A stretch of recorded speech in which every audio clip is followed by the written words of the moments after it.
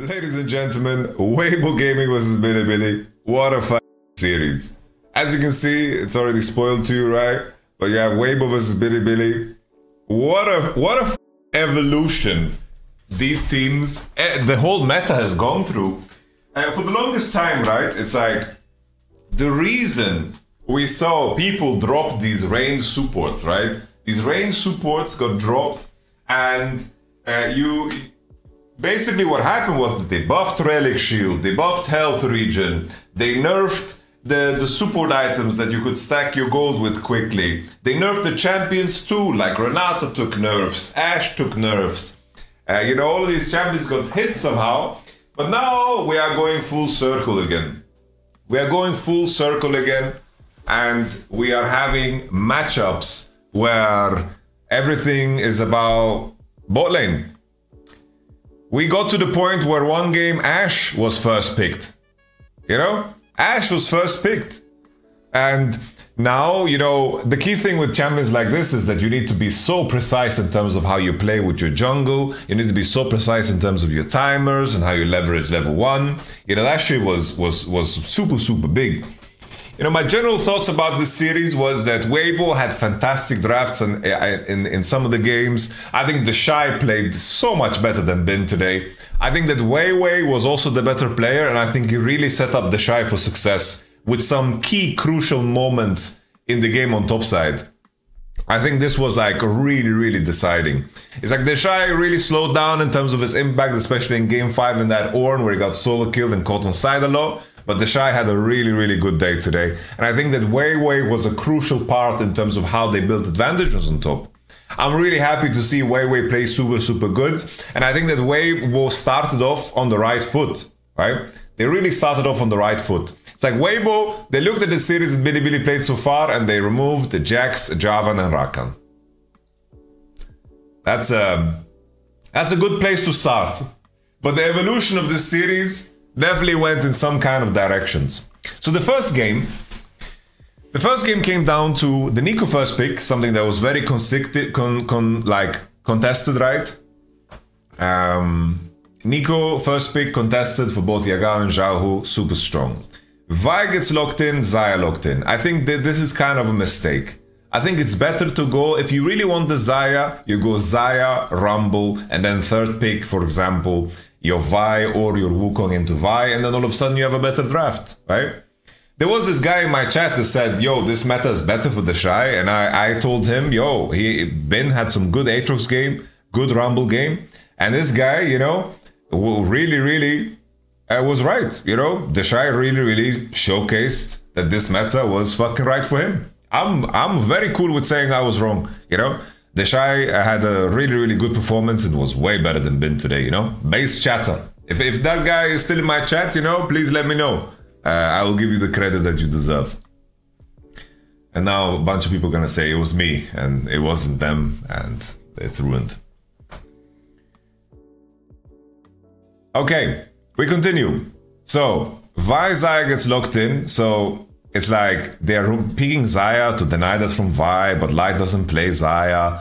And Xayah as a champion, struggles against some of these range options, and Rakan is already out of the picture, right? So, Vi Xayah gets locked in, and then Rumble Aphelios. Here I thought, Weibo, why don't you play Wukong here? Wukong is going to be so good for you here. With Neeko Rumble, you're going to transition into Divine Sunder really clean, you have a combo already, you're going to teamfight well. Nevertheless, they lock in Aphelios, which is something that, of course, Light likes to play against Xayah, Caitlyn, Kalista, Zhao. Syndra gets locked on 3, there's no Orianna, so they pick a mage into Neeko. But already, if we compare like the premium picks, right? The premium picks here is Neeko Rumble, and then the enemy gets to pick jungle into Ban and Xayah. But we've noticed that Xayah Prio has dropped quite a bit because teams are more keen on playing these very, very, decisive bot lanes in terms of how strong they are in lane phase. And the crucial thing here is the Velvet lock-in. So what was the bad thing that we saw about the Velvet lock-ins is that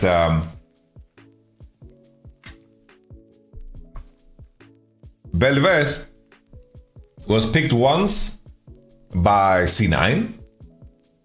That was terrible, right? That was together with like a Jax and really, really bad lanes. And then we had the same thing with, of course, G2. They picked a very terrible Belveth game too. This one though, Belveth is perfect with Rumble Nico. Perfect. Brilliant. Because these champions are going to win lane from 1 to 6 always. And this is what Belveth wants. Belveth wants to invade, she wants to get first herald, and she wants to snowball and leverage her pacing and clearing to clear her own camps and also clear the enemy camps. Thank you very much for the tier 1 Finny Boy, and also Masta for the prime before. I appreciate that. Additionally as well, thank you very much Fistigons. I appreciate that. Any AD jungler is going to be good with Rumble Nico, to be honest. Well, I think that I'm talking about Belveth specifically, what she needs. They need an AD jungler, yes. Like, I was thinking they're going to play Lee Sin here, but Belveth is super good here. I wasn't a big fan of the Milio here, because Aphelios Milio, together with the rest of the top side, I don't think it pairs well enough. I think that here you want a melee support to just make sure that you are very streamlined in what you do, because if you play Aphelios, Belveth Milio as a 3, you don't fight so well, and this can turn into a dangerous game for Belveth because she needs to take space first, right? I think Milio here is pretty pointless. But nevertheless, let's take a look at this game. Because this game, it started off in a really good fashion, because obviously Bilibili, they are aware of the fact that the enemy is going to go for the invade, right? They're aware of it, they commit on to the situation. And the way it plays out is like, they put the ward, they see the invade coming, and then On goes through mid to be on the flank here on Wei, you know? Yeah, Milio was picked strictly for lane, for sure. Then we continue. They managed to spot the enemy crossing, and they wanted to, naturally you want to push. Here, as Belveth, you want to push Vi out of the bush on Raptor. So they're inviting them in, baiting them in, and here On finds a chunk on the Shy, they trade the sums away, and this is of course a Rumble that, you know, is playing without TP. This is very rough. Super rough. No, Braum would be useless.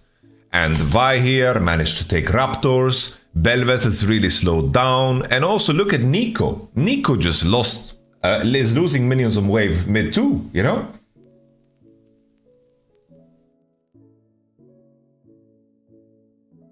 As a coach analyst, shouldn't all these changes be taken into account when predicting matchups? It seems like everyone is always saying, the matchup changes made this team and that.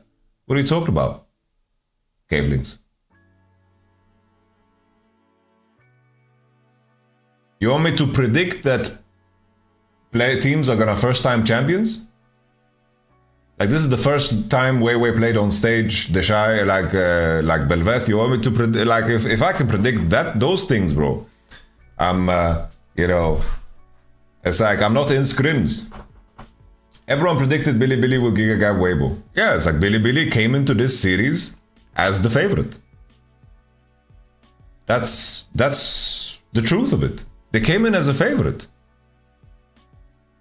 I think that most people saw Bilibili as a favorite coming into this one.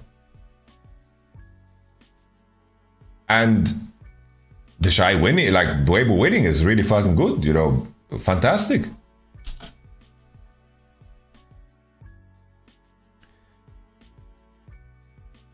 So we continue. So here, Wei took Raptors. Belveth is slowed down. Jahu lost a full fucking wave. Look at the route that Jahu has to take. Bro, Jahu lost a full wave with Nico, man. Like a full wave with Nico. This is insanity, mate. This position is terrible because, as mentioned, Rumble wants to snowball early, Nico wants to snowball early, Belveth wants to snowball. This is a terrible position. But pay attention to what Wei does to really bring this game back. He does his Wolves, goes into bottom side to then contest the bot side Crab. He's in the pocket and he contests bot side Crab and he secures his bot lane and he spots for Wei, spots the blue. I think looking for this invade is a little bit steep. But he's playing on the fact that Jahu can hover and his bot lane has prio. This is a little bit like a big ask here. Wei gets pushed out, loses HP, but he gets the Crab. And I really like the fact that Wei crosses mid here and then takes enemy Raptors. So Vi, slow down time, and Wei gets a respawn of camps. So I really like this adjustment from Wei to still hit the beats. He was very slowed on tempo, but he made sure he was there for the Crab and he made sure he was there for the Raptor respawn. It's really good that he maintained focus on what is important, you know, because this Raptor steal, brings him ahead again, you know? We continue. The Shy recovering the lane as well. You know, he potted up twice and he recovered, which is also a tough spot to be in. Bin had TP advantage. And in here, you know, I think the key thing is just that I think that Light is allowed to posture, but Crisp is not. So they managed to squeeze a kill. And this is, of course, very good for Bilibili because Shun is doing it on a timer where he's not going to lose too much. You know, he is going to base into his golems. And that's cool, you know. But keep in mind, Wei Wei took his second wolf spawn, blue and Gromp. So the condition of Wei Wei is already super good, you know. Really, really good. Now Vi takes golems, just 12 CS behind, goes into bot side and clears. Here, this is a crucial moment where Vi wastes a lot of time. Here, Vi is not allowed to waste time. Wei Wei goes into bot at 7-minute mark to secure the slow push in and make sure that they have vision and river. And then they can play the wave accordingly, and then Wei Wei can just cross into topside and play Herald without Vi finding counterplay, right? They don't want to be in a situation where enemy Vi has pressure on bot. So usually when you want to cross into topside, Wei Wei goes into bot all the way, secures the vision, is going to then cross into top and then play with his team. Which makes Vi be in a position where they can like basically, you know, not contest bottom side and also lose top side. You get me? We continue.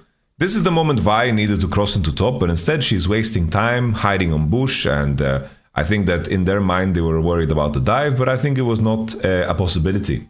And then the crab spawns here, and Vi is spotted, and Wei Wei secures the crab. And now Wei Wei sees this, and he knows, once again, that he is 53 CS to 36. Vi is nowhere close to be level 6. And of course, Wei Wei now is on level 6. You see his experience. He just got this crab right, and now he's just going to cross and be level 6. And Vi wasted so much time here when in reality she could have been on Raptors, she could have been on Red. But I think the idea here was that Bilibili was very scared of the potential dive on bot. But the crucial thing for me, the detail, is that Vi, if she crossed into topside and then the Raptor, I don't think that she would have been spotted, and I think that diving bot could have been very dangerous. We continue. Wei Wei here probably could look for lethal if he used his Qs a little bit better, you know, the little dashes. And then he dashed out, you know, with the E. But the Kushun has no flash here, and the W was well timed. Either way, this is a massive win. He secures the Raptors and the Shy, who has a base on top. Like, the fact that Vi gets pushed out of his own jungle here, he is completely fucked. Like here he's just... Like here, Bin is KO'd. The matchup in itself is not hard. This, like Rumble reminds me of what Aatrox was 2022. You guys remember Aatrox? Where people were willing to play into Aatrox in some cases, but it was only worth it if you got value elsewhere. In draft, there was no value that they got out of this, right? No inherent value that they got for having Aatrox into Rumble. But here, the fact that Vi gets pushed out, Wei Wei is gonna take Raptor, is gonna take Red, is gonna take Herald. Bin cannot breathe. He just cannot breathe. Here is a big jungle diff in this moment. The Shy pulls the wave, and the wave stays even, and the Shy is just marking him.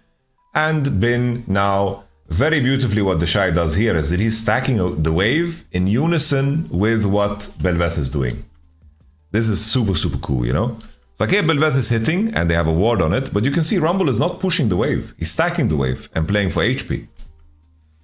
And then when Belveth is done with the Herald, this is where he is going to crash the wave. Look at that synergy. Really nice. Really, really cool. Very nice. And now Bin is just KO'd. Look how many waves he lost into the turret. The Shy gets platings. He is completely out of this position. It goes so far that even maybe the best decision is for Bin to burger flip and just Q the wave and try to fucking die for the wave. Maybe it's the best decision, because this is like game losing for him, you know? This whole sequence here, like maybe you should just Ard, cue the wave, suicide for the wave, make the enemy use things, and have a quick base. And make the enemy at least burn Ignite, burn some ults, and see what's up, you know?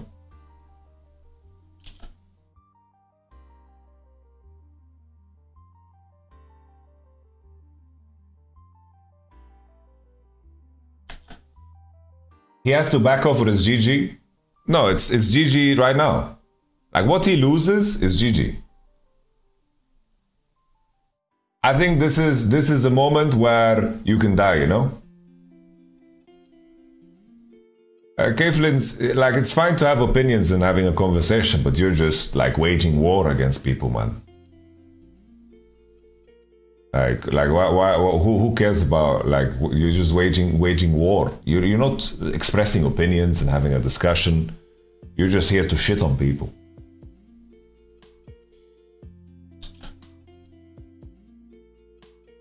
Blood doesn't even realize we would just watch an LPL versus LPL team, you know, like.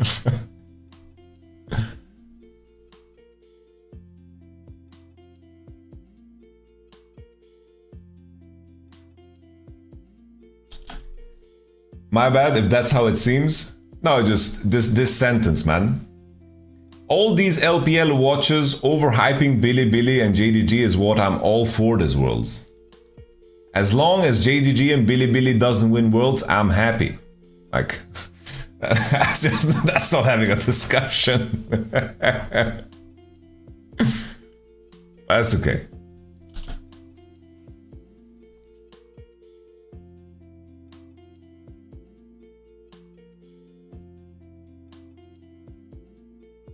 But also on the other side, guys, don't be rude to him, you know? This is not an invitation for people to be rude to Keflings.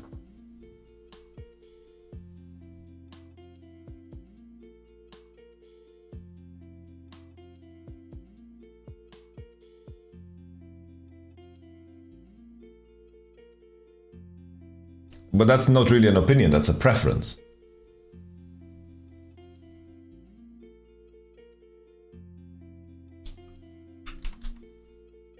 But it's okay. We continue. So now Bin is in the bin dumpster, right? Based on what we saw top. And everybody has recovered. Belveth is super far ahead. And that level 1 that we saw is just non-existent, you know? It's like it's just so tough. Because Shun has no way of contesting topside. Rumble conditions are amazing. Weiwei has full control over River wherever he goes. And they managed to find Bin here. He manages to juke the W, but it's not enough. The Rumble on the fadeaway, the Shy didn't overheat. Beautiful. Beautiful. Very nice. And now it's like Bin GG is GG.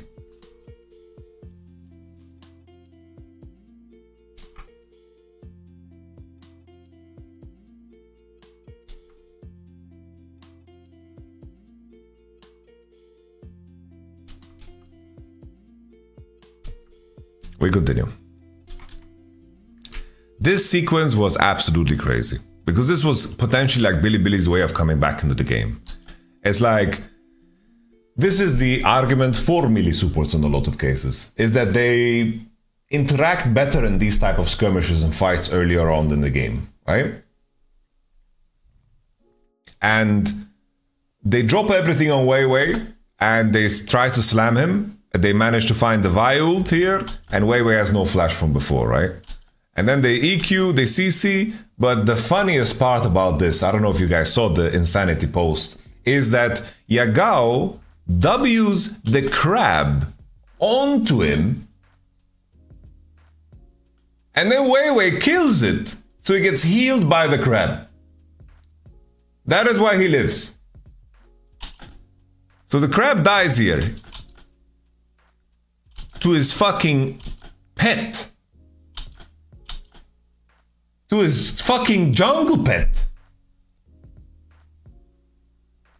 You see the little blue wolf? It's crazy. Like, he didn't even smite it, he didn't do anything. It's his fucking jungle pet bouncing. Look at the bounce. And then the heal is flying to him. And then, you know, this moment is like, Billy burnt flashes. They burnt every ult in the game. And this is terrible, you know? Terrible. They pursue the fight. The Shy has crab move speed and sorcerer shoes. And then look at the Shy's flash over Syndra E here, man. Beautiful. This is very hard to do, man. It's a very crucial timing. Crucial timing. Look at that flash. It's not easy to flash a Syndra E, man. Bah.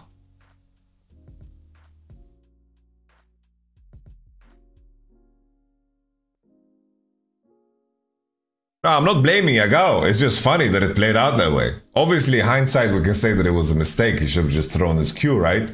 But it's like, it's one of those things that happens. And now top is completely in the dumpster, right? Bin's conditions are terrible, and they've managed to swing the game. They managed to get the Herald.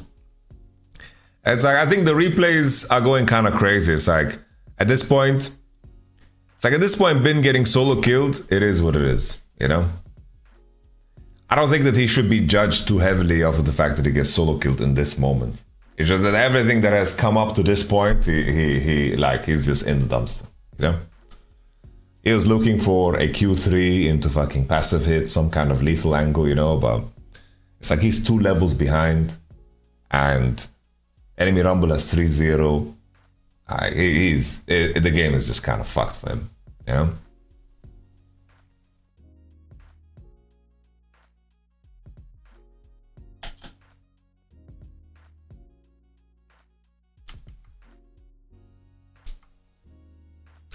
Oh, it's like Yagao definitely didn't have a good tournament. Xiaohu didn't have a good tournament. Scout didn't have a good tournament. Chovy didn't have a good tournament, you know, by the end of it. You know, I think that's fair to say. But I think Yagao had a good year. Yagao definitely had a good year. Like Yagao on regular split of LPL was really solid, really fucking insane at times. At MSI, it was really, really insane. BDD was sketchy too. It's like the mid laners were quite sketchy this time around, right? It's like Faker and Knight are just, you know.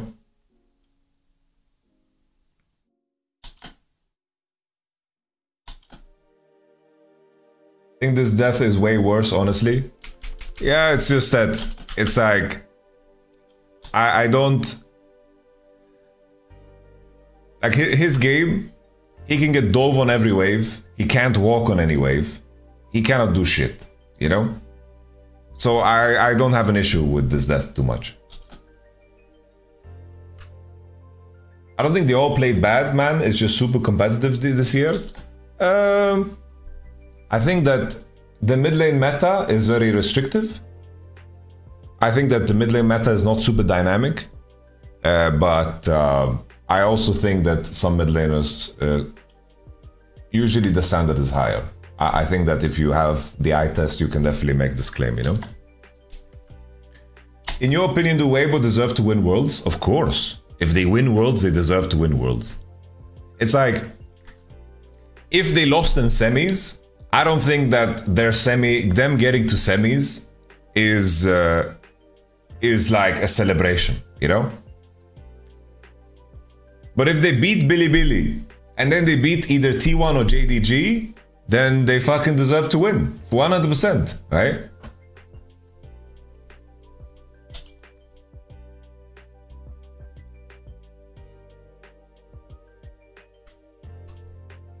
I understand that people were like, oh, Weibo's run was fraudulent because they didn't beat any Eastern teams, right?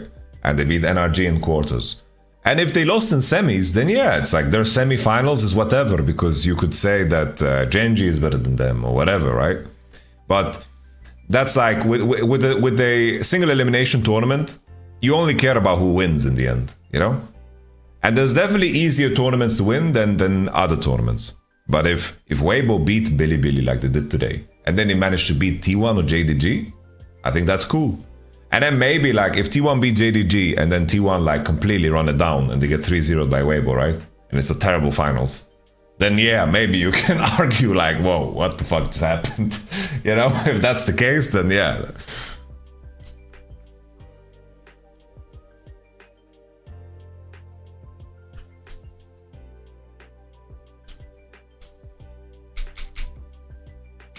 Okay, we continue. As mentioned now, it's like the blue side composition has managed to accumulate a big enough advantage. On was out and about and ran into a barbecue, got roasted, completely annihilated.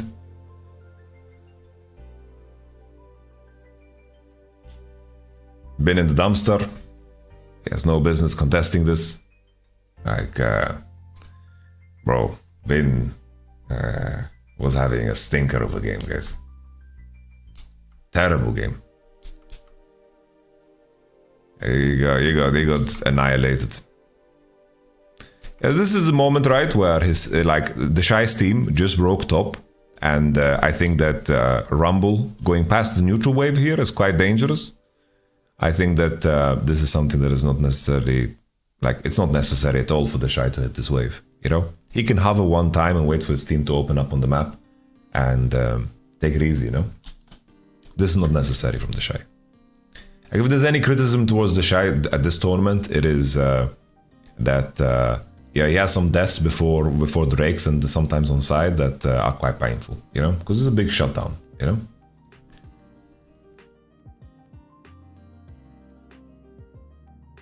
Zhao can TP earlier, yeah, he can TP earlier, but then Aatrox TPs and then it gets dirty for no reason when the game is really, really won, you know.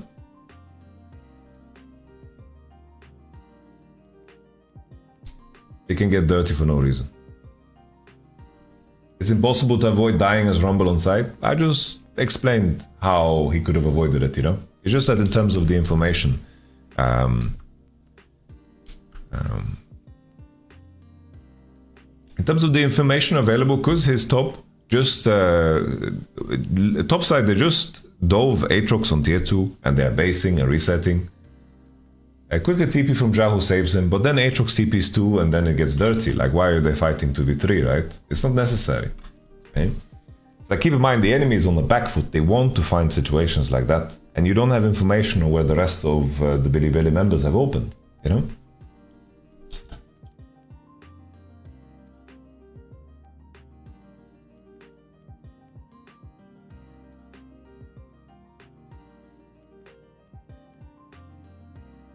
They cross into the bottom side. It's like exactly what's happening now, they could have done, right? They just open through mid and then go to bot side. This is the same thing. Why is Shun on top side of the map here? Because they don't win. They are too weak to match, so they are mismatching. Like, they are very far behind on gold and XP. On was kind of griefing it. Like, he gave up 2 kills in a row here that weren't necessary at all, right? The kill on like Rift Herald we take for what it is.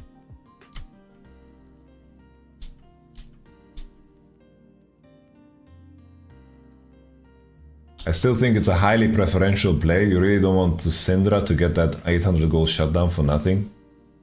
If Xiaohu TPs, it should be fine. Aatrox is completely useless. No, the mistake is that Rumble shouldn't contest that neutral wave. We don't need to talk about that point anymore.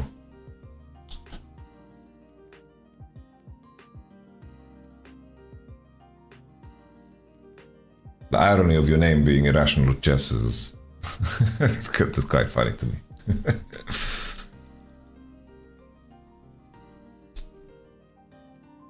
Very fitting.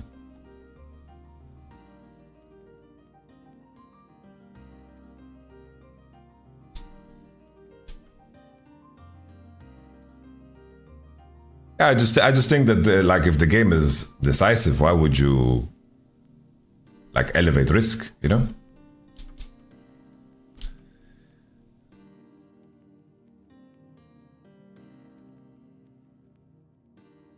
I think that I was looking at the Stormrazor from Elk and it kind of makes sense, right? It's like the move speed is very helpful in this game, and I don't think that Kraken Slayer is going to give him super much value. I think Stormrazor is fine here.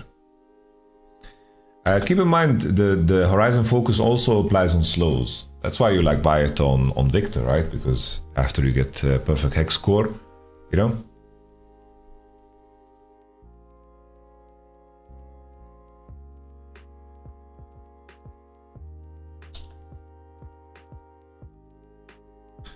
Yeah, the Shai's nickname is definitely elevating risk. So we're just gonna look at how this game ends. I thought here in this moment, I thought then if I just look at tab, right? I don't think this is a moment where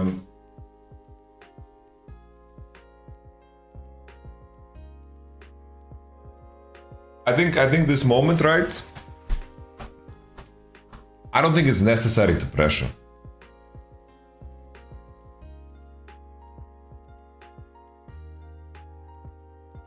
Because you're not enjoying the lead super much here, right? That's the key thing. Like, you're sitting on uncompleted items.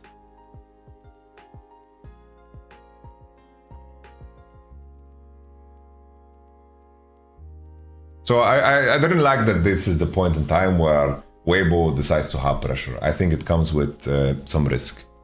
Because the enemy has full sums, they have items, you know. I think that there was definitely like that, you know.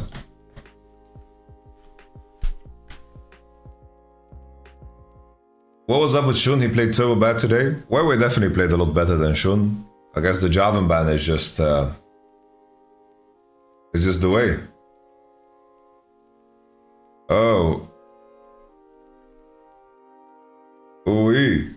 Who's here? Hello, my friends. Can you guys explain to me, what is KC?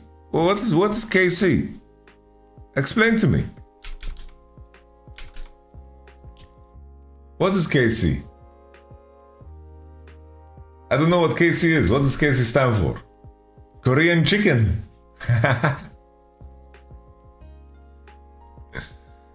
Yeah, Shun just gets snacked on. Like they are just contesting the mid-wave, but this is where the point where they needed to not get over-ego. YamatoCannon? YamatoCannon. Carmine Coach. Is that what KC stands for? Interesting. YamatoCannon. Oh. I see. I see.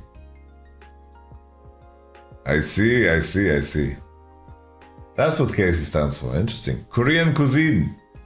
Korean chicken. Okay. Billy. Hey! Do I like Bow and Upset? Actually, I like them a lot. I like Kamito too. Bonsoir. Bonjour. It's good to see you all. What is your favorite color?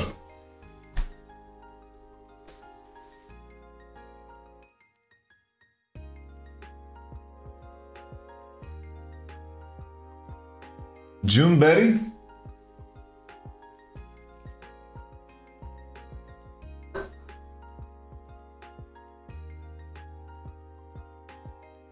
Juneberry. A man can dream.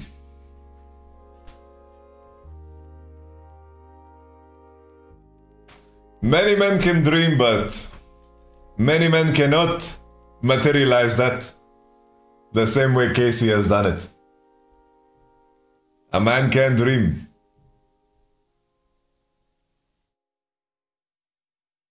A man can dream.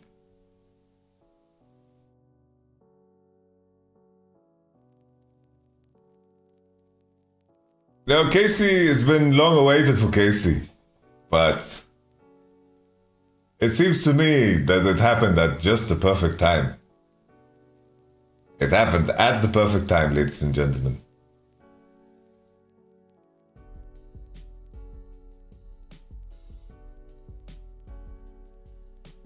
What happened? KC is in the LEC, bro.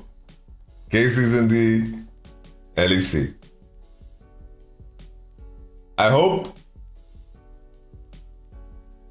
coming into next year that I don't get out of the car, you know. I wanna be alive. I wanna be alive to enjoy. I want to be alive.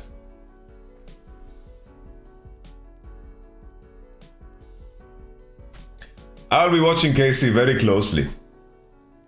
Very closely. I will study them.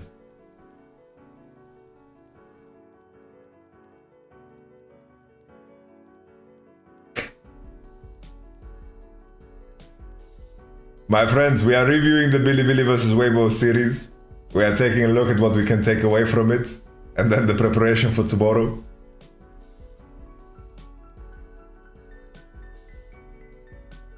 Bilibili, they ban Rambo. I think a crucial detail here is I thought the Belvet ban is strange. The Belvet ban is strange because the Belvet really relied on Rambo Nico, guys. So Rumble is out, Javan is out, Nico, Oriana, they're removing the mid laners that Yagao is playing. They follow up with Belvet, they remove Renata Glass, probably Chris' best champion. They first pick Jax. Fair play, they first pick Jax. Here the issue that we run into is they have to pick Caitlyn here because if they don't, they run into Zyra Khan 2-3. They have to pick part of bot. And they need to pick champions that are very durable against Zyra Khan. Very durable, right? So they blind Kate and they're gonna pick support as an answer. Varus Ashe gets locked in. So the beauty of Varus Ashe, the same way Kai'Sa needs to be paired with a melee support to function, the same way Caitlyn needs to be paired with a range support to function. Varus Ashe gets locked in, and the strength of these two, with the strength of AD carry supports, right, is the fact that they can leverage Hail of Blades. And base stat wise, they are very strong. That's what makes them so OP. And when it comes to matchups like this, initiative is everything. What is initiative? If you are stronger on wave number 1, you're going to be stronger on wave number 2. And if you're stronger on wave number 2, you're going to be stronger on wave number 3 unless the enemy jungle disrupts you. And if you're stronger on wave number 3, you're going to be stronger on wave number 4 too. Because you have XP advantage, HP advantage, and you have a mini wave advantage. And as the third wave is crashing, you can push forward and start chipping away on wave 4 and keep harassing the enemy under the turret as they are farming. So initiative is everything. So in this particular game, right, where the Ashe and the Varus, you're going to see that level 1, they're just going to the bot bush. They go into the bot bush, they sweep, and they're going to stand here on bot bush number 3. Usually in cases like this, you know, if they have the champions for it, then level 1 is Civil War on both sides. But they have Azir, they have Maokai, they can't commit into any Civil War. It's not possible. It's just not possible. We continue. Your breakdown be on YouTube, yes. So, now they have initiative, double Halo of Blades, they are way too OP level 1. You compare the runes, you have Fleet Footport, Comet, these are the optimal runes for these champions, right? But they cannot contest level 1, right? So they maintain initiative. So Varus and Ashe, they got such a big chunk, big trade.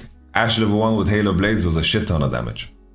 I like this tech from the Shy, starting E with Aatrox into Jax, you know, to either E. Very standard stuff, good stuff. And as you can see here, Vi did 3 camps into bot river to make sure that Maokai doesn't do anything cheeky. He doesn't allow him to do anything cheeky. But Weiwei is still looking for that cheekiness. He's still looking. He's going all the way around to try to find the gank, and Shun, after crossing river here, also finds Xiaohu's flash, which is really, really big. So as you can see on bot, as I mentioned, Light has low HP, Crisp has low HP, and On and Elk, they have full initiative. They chip away at the wave, they get level 3 first, they have full control, they have a ward. But now Weiwei is looking to break the matchup.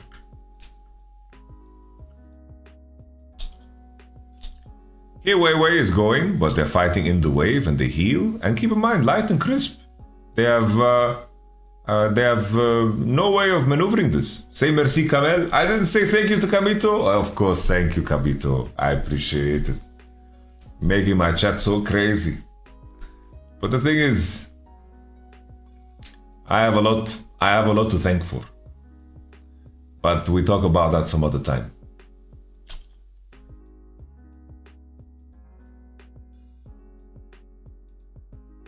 Okay, so as mentioned before, Weibo Gaming, level 2 on the wave. They cannot set up this gank, they actually get 2v3'd, you know? They just get 2v3'd straight up.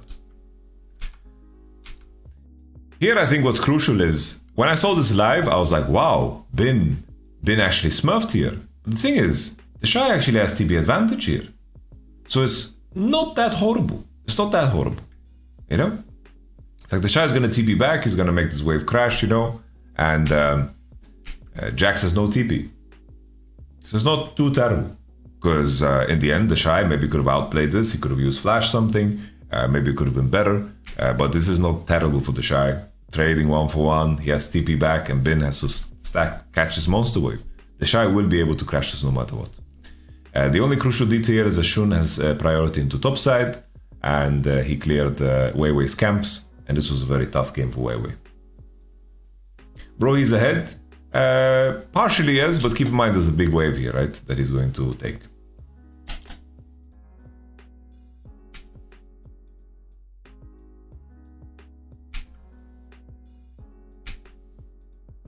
Hello. Good to see you all. Welcome, welcome. We are breaking down the games. Here, Weiwei pushes forward and he spots the fact that enemy Vi is base.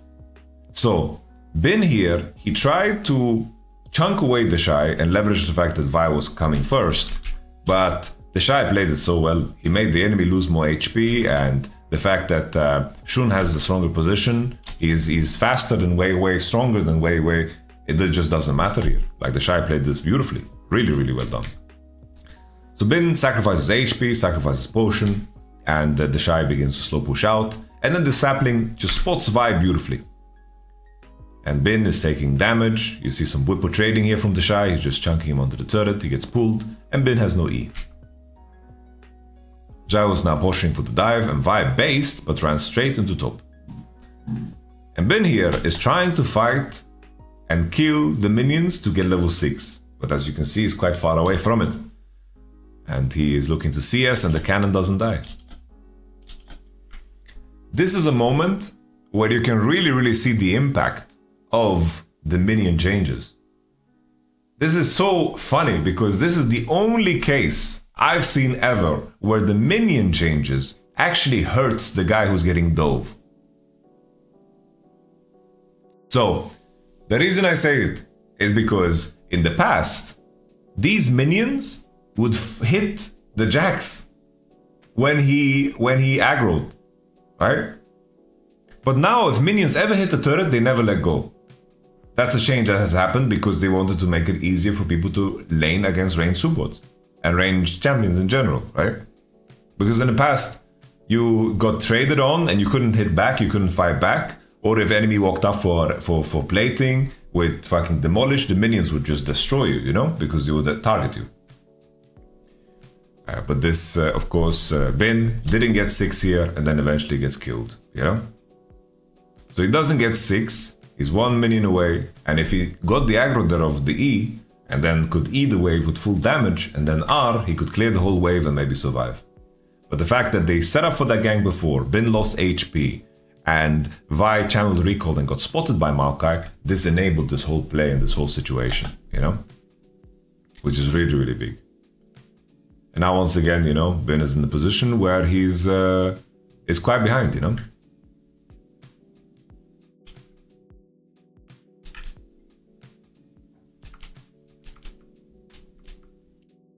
So we continue. Crucial detail here is, of course, Varus and Ashe are having a really good time on bot. I think that Yagao had a very solid Sylas game. Like, he was a very important piece in this particular game. The Vi ult comes in, the combination with the Azir ult. Zhao had a stinker here in game 2. This, of course, is leveraged into a Herald, and Zhao's strength doesn't matter as much. Weiwei here, level 5, because of the things that we saw before. He pushed it for the dive and was behind because he wanted to go for the bot gank and couldn't do it. They are trying to contest. It's a little bit psycho, I'd say, but the Shy is feeling very strong, so they go for it.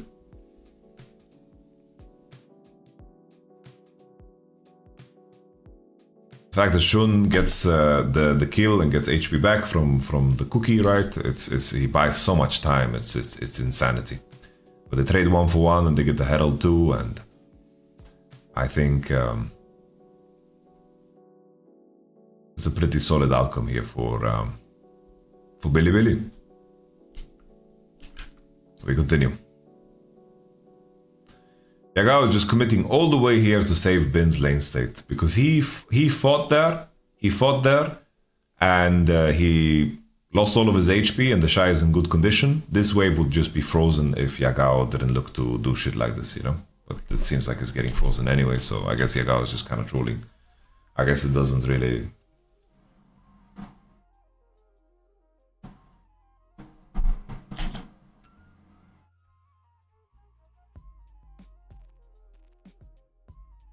Like, they don't even manage to... they don't even manage to crash the wave or do anything. Like, Yagao is just saving his boy Bin, he's giving him emotional support, so I think this wasn't necessary. They couldn't walk up further there, they couldn't. No, Maokai was right behind, and you know, it is what it is. Now, even though Caitlyn and Lux had a hard time in lane, I think the crucial detail is more about deaths like this, you know? It's like there's no real point as to why Chris needs to walk up like this, you know? There's no reason why.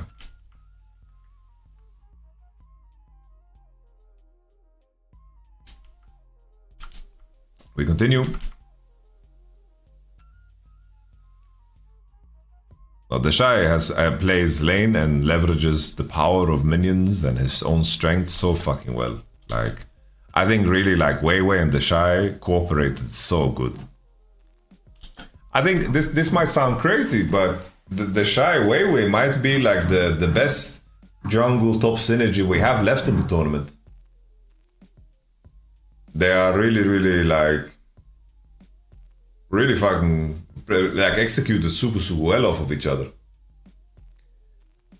I think on the other side, you know, it's like 369 and Zeus are really good standalone players, you know? But in terms of how Weiwei and the Shy are cooperating, I think that that shit is really insane.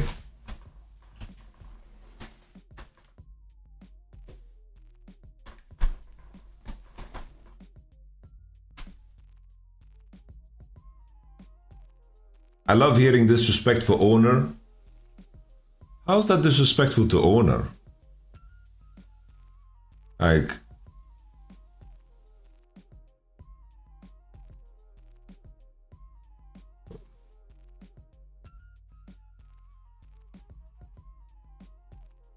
me mentioning like that the Shy and Weiwei are cooperating well together, people, T1 fan takes it as insult.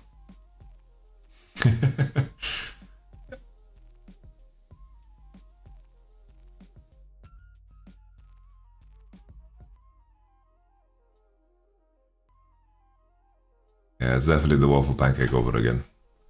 But here is just Weiwei is securing the lane. It's like Weiwei was very far behind, right? But this is jungling. This is what I was trying to highlight, right? That I think that Kanavi and Weiwei as junglers are really good at hitting the beats, you know? It's like, hey, Weiwei is level 6, he doesn't give a fuck. He knows he needs to be here on the wave, and he sacrifices everything for it. I think this is something that Weiwei and Kanavi do better.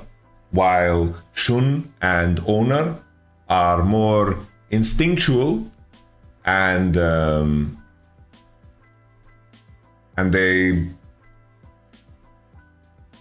play mechanically like super well in terms of like fight angles and situations like this, you know. Yeah, Wei Wei's level 6, he doesn't give a shit, you know. He doesn't give a damn. He just he knows he needs to be here on the way because the enemy wants to force, and if they are hovering at the right time, it's really, really good. I like this type of play.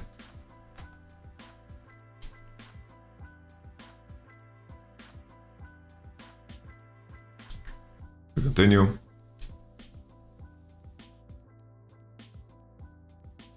This was such a crucial moment. Because honestly, I think if Aatrox's TP goes through, I think that they might just win the whole game. Like if the Shai's TP goes through, this could have been mental. Absolutely crazy.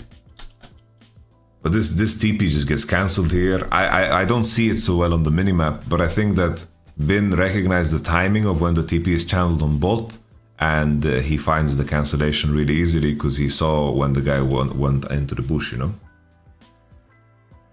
So if this TP goes through, man, like, if there was a way for him to make sure that this TP goes through, like, it could have been a game changer. But instead it turns into such a big negative, you know? It turns into a massive negative.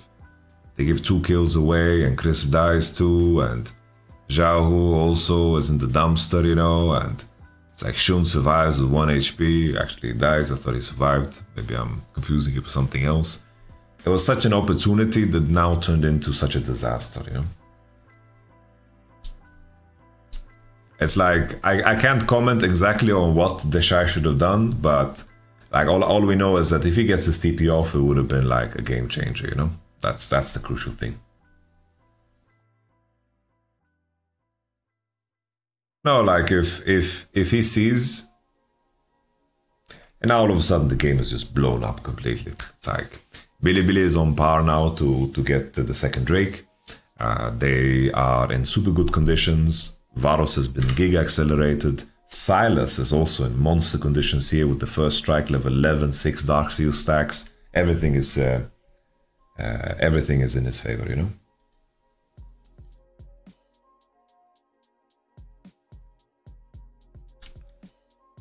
Take a look at this fight. I don't remember this one too much, so just have a little sniff.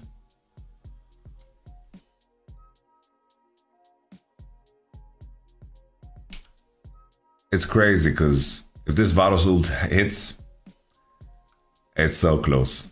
The Varos ult could have really popped off here.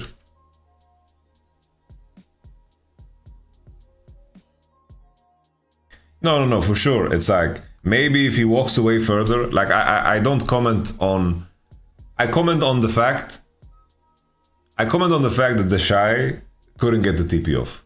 But if he TPs 3 seconds later, then there's no play. And if he TPs a second later, then Bin will just chase him further to get the cancel. You know, like all of these things, you know.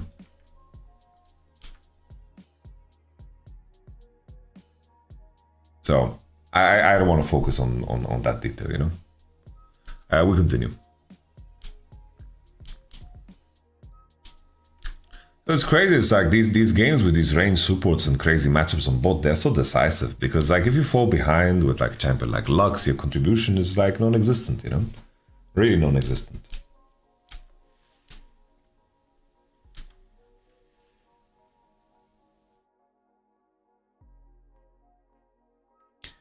It's very hard as well because you see what I mentioned with Korea, right? And how T1 want to play. You see these type of bot lane pairings, Varus, Ashe, they need to be both on the mid wave. Caitlyn, Lux, they need to be both on the mid wave. So the jungle is playing a libero role where he can be very, very active. And this is the playstyle that T1 really, really like. It's like based off of today, I feel like T1's chances to win against JDG increased in my mind. Because I think that they are really, really good at playing like this. But my concern still is that I think Kanavi is the stronger jungler at playing around bot, but Kanavi has had some stinkers, you know? Kanavi has had some rough games.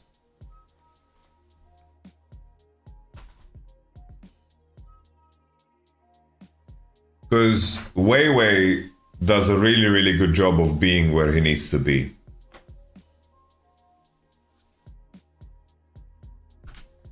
While Owner and Shun are the type of players, they keep their CS up, they are always strong in the game and they team fight well, you know?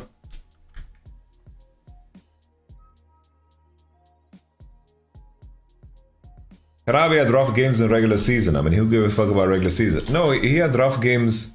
He had great games, but he also had bad games. Like game 4 against KT was a bad Kanavi game.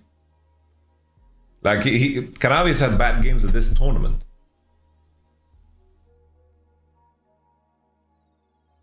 But it's bad in comparison to his peak. And on his peak gameplay, I think he's the best jungler.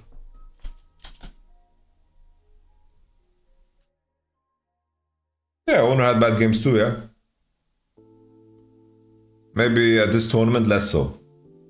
Like Owner played not so good against Genji, I'd say. We're talking about Worlds, you know?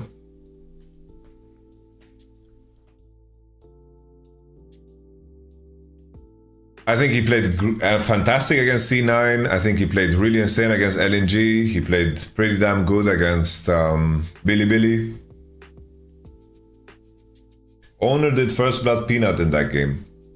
Yeah, that was definitely him being good.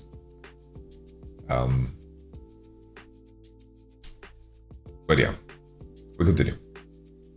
Like Owner is definitely in good form by his standard for sure. Alright, we continue. So this game was just a slow burn, right? It's like Varus is going Cyrilda, everyone's super strong, they got the right Drake to spawn, right?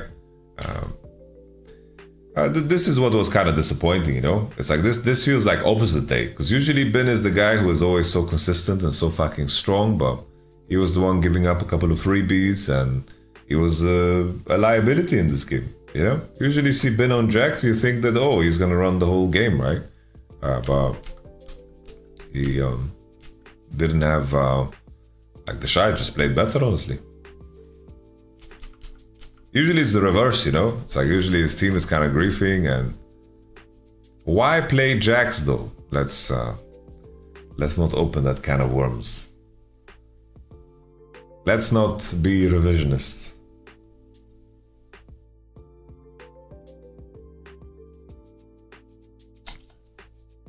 Yamato, we have seen Ruler Missy survive unplayable laning phase against good bot lanes. Kanavi punch the enemy bot lane every time. Yeah, I still have JDG as my prediction. I'm just saying that, like, this is a good sign for T1, you know? I think Missing is a fantastic range support player, and I think as laners, Missing Missing together with Ruler, they are fantastic.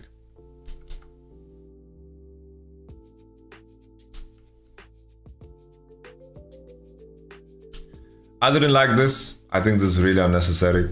I think I have a very good eye for when you should do Nash and not pressure Nash.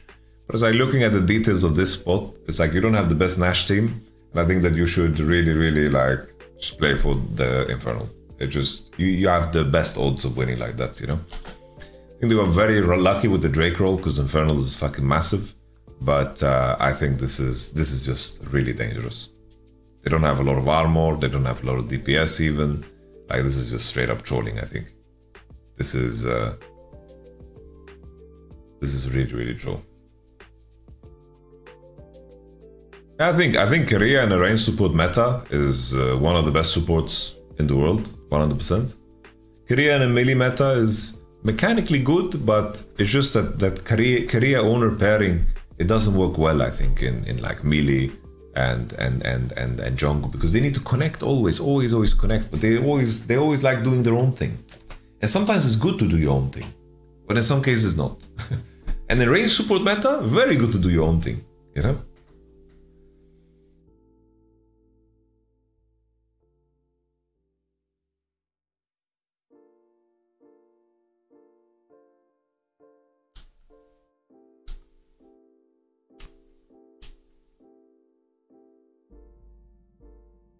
Yeah, I don't think blue side had anything to do with the winning of today. You know, I think there was just like layers to the draft that was surprising to some of the teams. I have to say though, usually, like if you have a bot lane that plays all the combos against another bot lane that plays all the combos, being able to pick full combos on 2-3. So for example,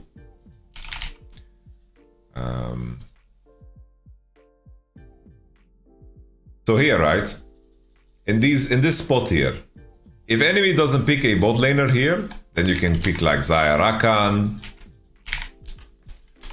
You can go Kalista, right? And Renata, as we saw. And then the enemy can only answer with one. And that could be powerful. Or that we saw like Ashe Varus. Like if you're playing bot lanes that are if you're in a scenario with both bot lanes playing like everything, it can be powerful to be slamming full bot on 2-3.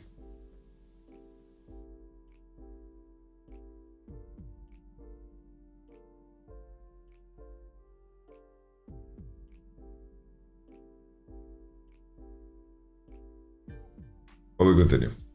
Let's just see the ending of this game and move on to game number 3.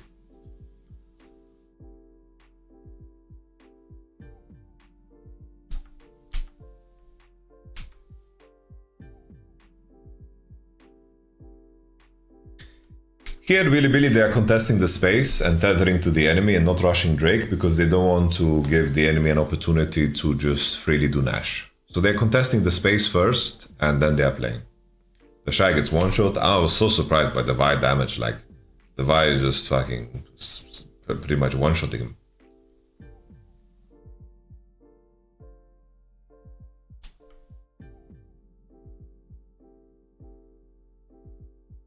No, T1 was definitely better in spring than in summer. Like, summer was a very rough spot for them.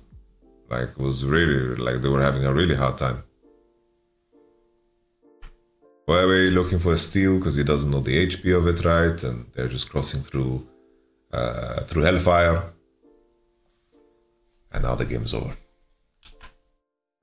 Alright, game number 3, guys. Game number 3. Weibo back on blue side, Jax, Java and Rakan, they stick to the same bans. Bilibili adapt and ban Rumble, Orianna, Nico and leave all the bot laners open. And Weibo Gaming go for first pick Ashe. Interesting. First pick Ashe. They didn't want to look for the first pick Maokai because they didn't want to invite the Silas, so they just went for first pick Ashe. Kalista Vi gets locked in, and I thought here on 3 that they're just gonna pick Nautilus. I thought they're gonna pick Nautilus here. Thing is, it's like sometimes you can see people and teams like overcooking completely on going in the direction of winning lane, because winning lane isn't everything. It's a very crucial part of the game, but it isn't everything. Because eventually, like, this Caitlyn was just completely useless.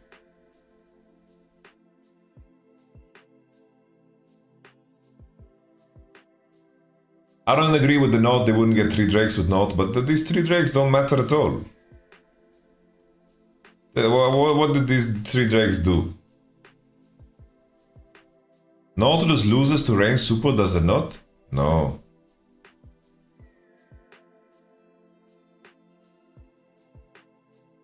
It doesn't. Like, look at this, guys. Alright?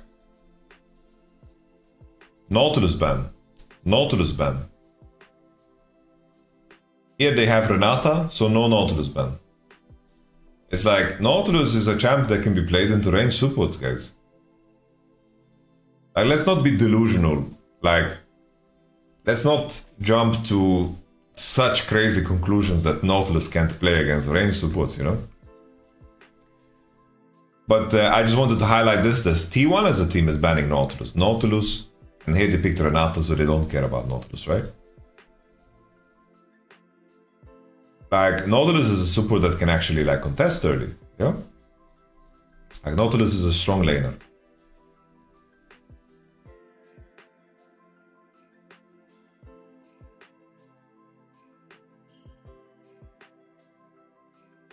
It's like always when I did my presentation, right? Let me just find it real quick.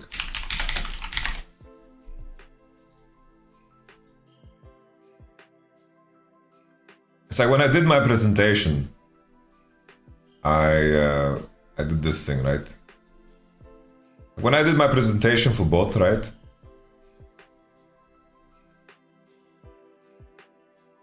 It's like the moment the Caitlyn flipped over, then I expected the range support meta to go.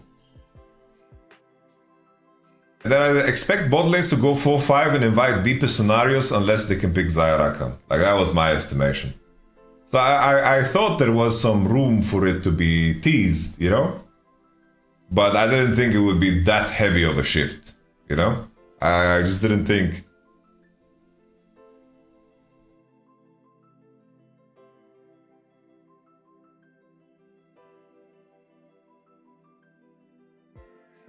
But yeah, we go back.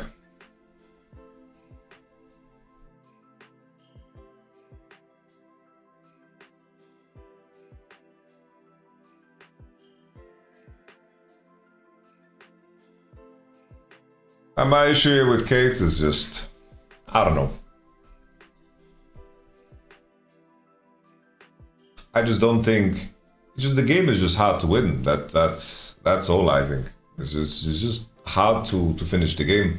But maybe everything would have been just different if they have Kalista, Vi, Caitlyn, and then you just pick Syndra here on 4. Because I think that in games that are so fast, I feel like Akali feels a little bit out of place.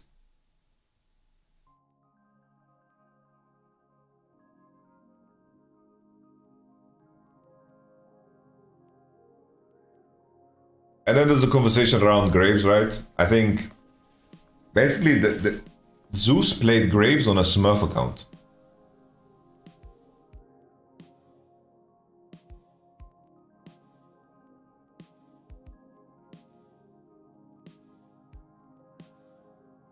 He played Graves on a Smurf account. Sorry guys, I dislocated my lens out of my eyeball. I need to put it back. Is it back?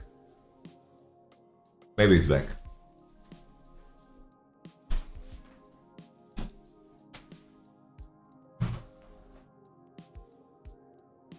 Oh, I'm back. So, Graves into Aatrox sounds like a good matchup for Graves. My concern about Graves is how does he win the game, you know? Like that's my concern always with a champion like Graves. But Graves against Aatrox, I don't think Aatrox can ever find angles to pressure Graves. He's going to tank all of the poke of Q. He can dash out of W always, and if Aatrox can't complete W, I don't think that he can win. I think this is something that Zeus will play too. Like, I mentioned this in my rundown, I mentioned Aatrox is a go-to blind, and I think that the answers that Zeus has cooked up is Akali and Graves. How to find Smurf account? Let me see. I think it's just there. It's not like hidden. Where are they? Where's the team tab? Where are the pro player? What's the pro player tab? Is it here?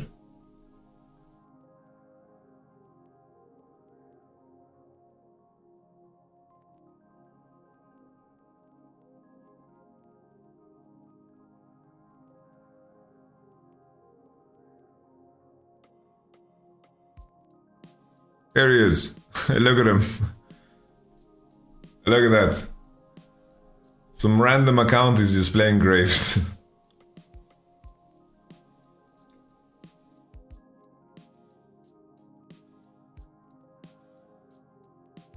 There we go. Nevertheless. If they go Syndra on 4, maybe things change, right? It's like they're just picking like Aatrox, Akali into Poppy showing. I think it's just tricky, you know? It's just that, like, in the end, you're playing Kalista Caitlyn against fucking Ashe Varus. This is like Ashe Varus Syndra. to break that when Poppy can defend them is tough. It's really tough. But maybe I'm over-focused on it. Let's take a look at the game. I think this game, right? It's like Graves got such a big advantage again. It's like the Shy is just fucking smurfing on cooldown. He's just pushing the wave on top, perma, hitting the wave, fleet footwork. The comment is not doing enough. Yagao dropping low, but that's just the matchup, right? We know that already. We fast forward a little bit more. Billy's bot lane did really a good job, bot.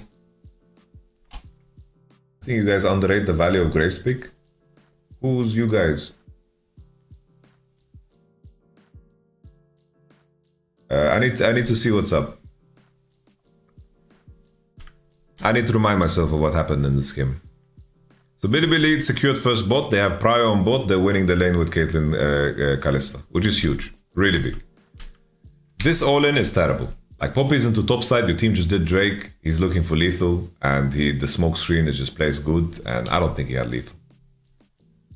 Like here, the Shy just juking it out of the fog is really big. And this is massive, like this is terrible. It's like here, he lost his whole top side. Looking at this all-in here is really bad for the game, because Vi just wants to enjoy the Drake she just took and then rock and roll, you know?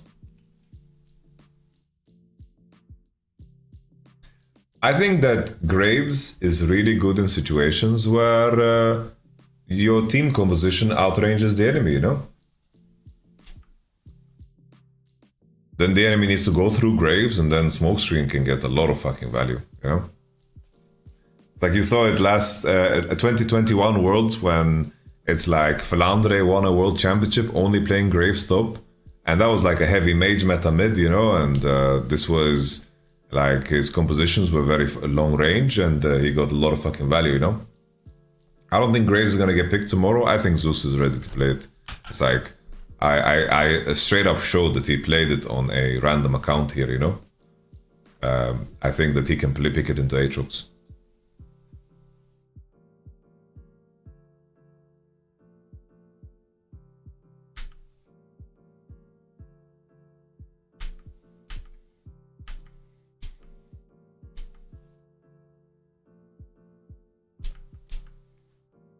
I like that Weiwei always does the same, right? These are the type of beats that Weiwei is really good at, and I also think Hanavi is really good at. I think that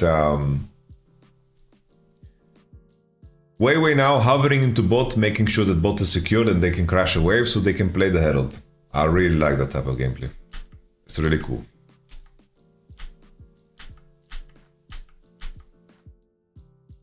Here I think if we talk about the Rift Herald fight, I think that blue side is stronger, but only if the enemy can't one-shot Syndra.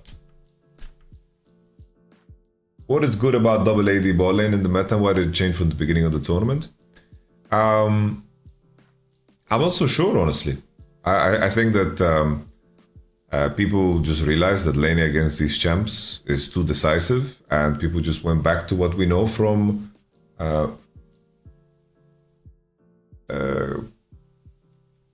what we know, you know.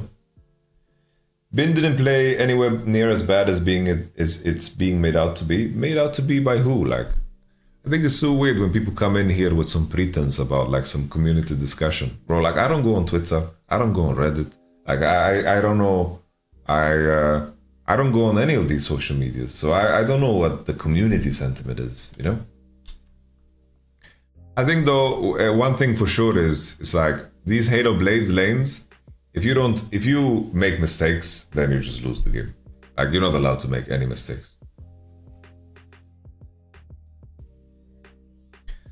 Here I like this way of contesting. It's like the Shy is just pushing forward. He's Ninja Tabi here. I like it. Like he's just pushing forward. If Billy commit on Weibo with these players, then they should be losing. But here Weibo, they cross away and they don't let Jahu connect here.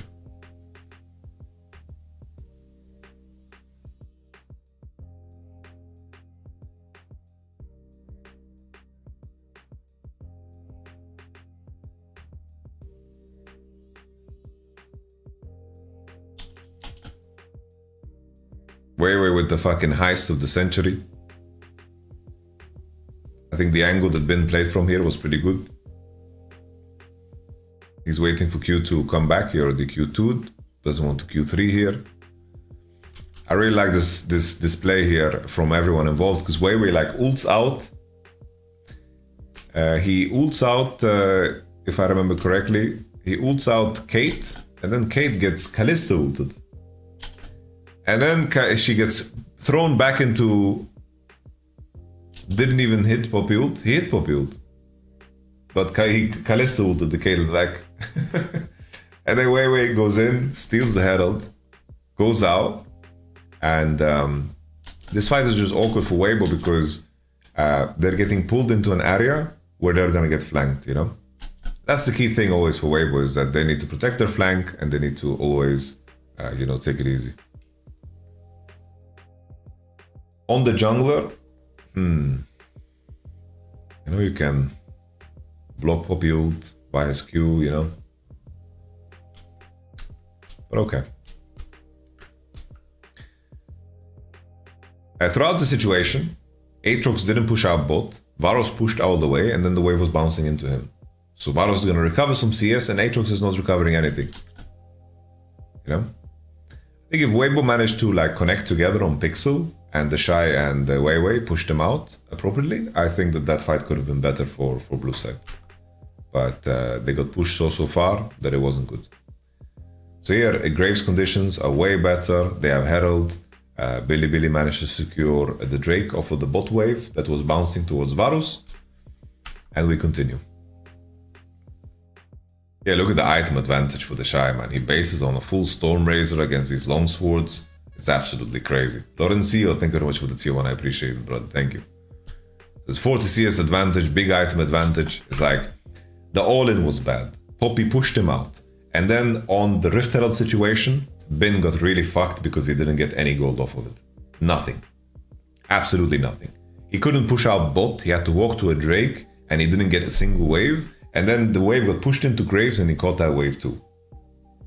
So now the Shy is 50 CS ahead, you know?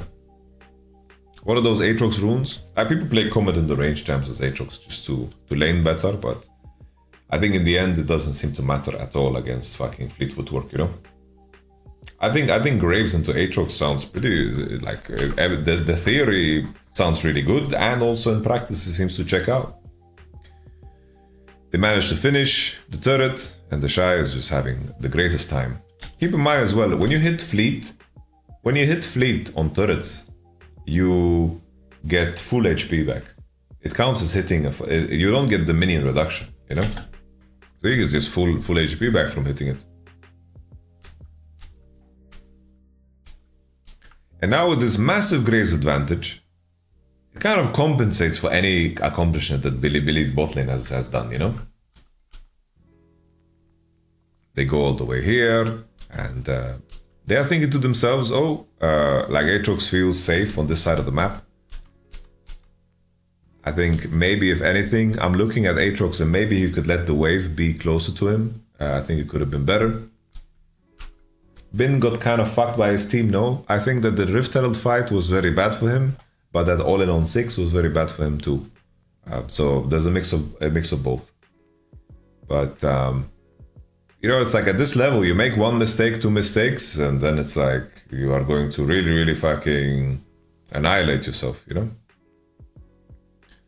The Graves damage with the Empowered Auto from Storm Razor, looking juicy. And here in this spot, you know, off of this gank that they did against the enemy top laner, they're just committing all the way. Because they are not on time to defend bot. Poppy showed.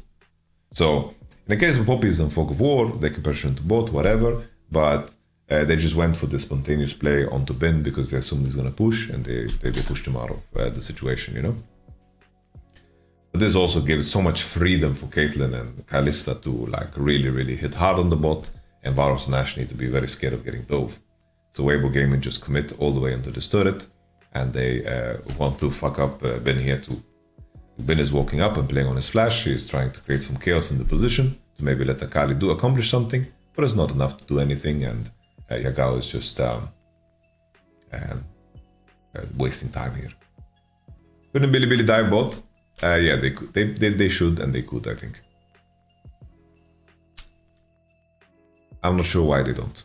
Like here, I don't know why Varus can be under the turret. I don't get it. That's a good point.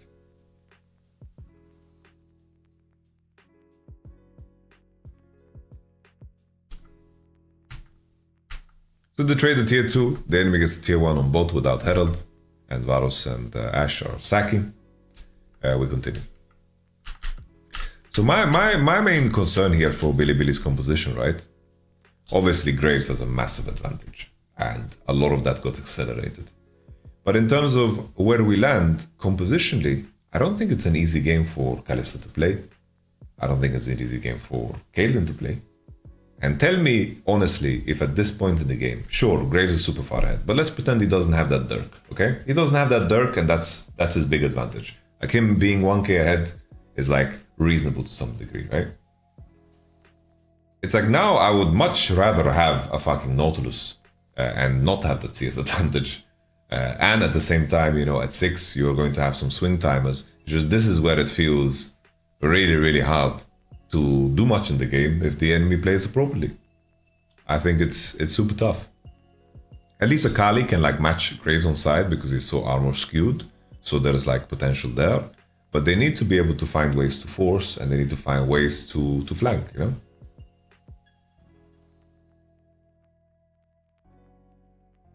But then again, right, it's hard to say, because if the enemy gets the Drakes and they lose early and Kalista's behind, she's also useless. It's like there's two schools of thought to it, you know? That's why it's like a bit hard to say exactly, because in some games people are skewing very heavy into like lane optimized picks and they're winning the game off of it. But then it's like, it really depends on, you know, so many factors, you know? So many factors.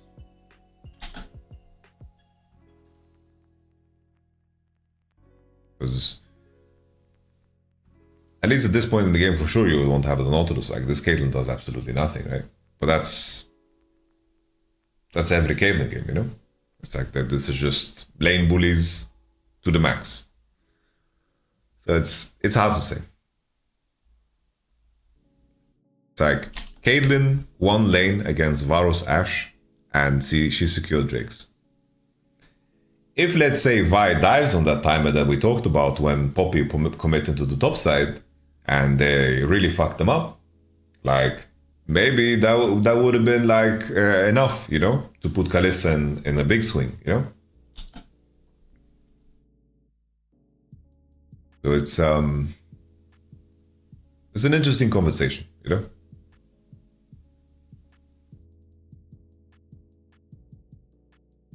Like you cannot miss anything. Like you cannot miss anything at all. Like Varus Ashe catching like 2-3 waves there is a big deal. Yagao was playing in the right space here. I like what Yagao was doing here, and the Syndra ult trade for Kalista ult. Cool stuff. And Yagao here off of this position. Today blue side won every game, but I don't think it was necessarily like due to blue side, I'd say.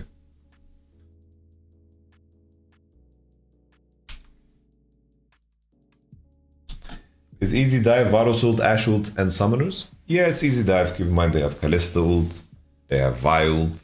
These are like abilities that makes it super easy.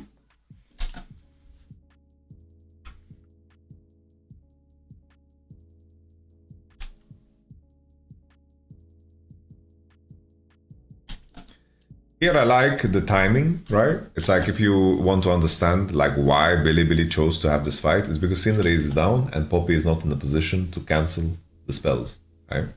That's why they are pulling the trigger. But they're practically playing this 5-over-5, let's be honest. And I like how Weibo position, because on the breakthrough, the Shaya can hit for free, you know? I think maybe there's a world here where Shun can use his ult differently, but Elk needs to be hitting. Keep in mind Elk as well went Hail of Blades rather than Lethal Tempo, so he doesn't scale as hard, you know?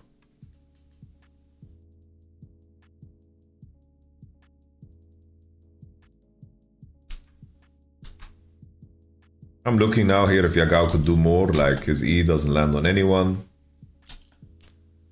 Like I think he should just fucking R2, hold R2 and just hold E, and just slam R2 and then E. Because it's harder to flash. But it's not that big of a deal. I'm just looking here like Kalista and Kate, like what is their contribution, you know? And then the Poppy ult on Bin is really, really huge. He denies, like, he did, like H was completely denied. And Yagao could have played a little bit better, but the Poppy ult was massive there on Aatrox.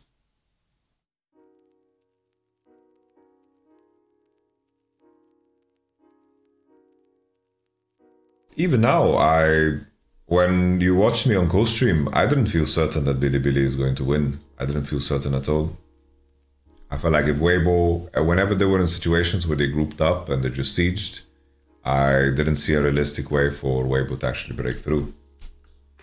It was just very, very hard for me to imagine that. Like, you need to legit throw Caitlyn at the enemy, you know? It's like you're sitting on 3 Drakes, you're preparing for the next big situation. And its composition from blue side is just really, really good. It's just a fucking fortress that is very hard to break.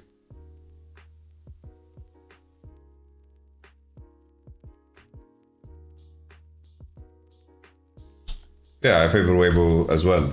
I don't know who you're talking to, Uncovering Real, but when I was looking at this game, I was like, yo, I don't see how red side can win. It's like they need to get the Drake somehow, but I think that blue side looked favored to me here.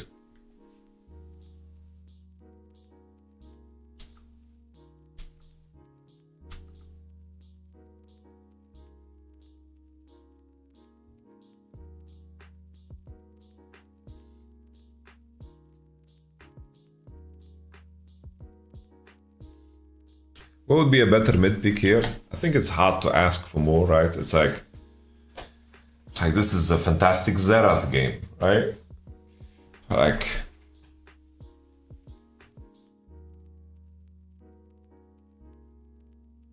but it's like you are going into deep territory, you know? It's just, there's a lot of bans here, so people are just picking whatever they can play, you know?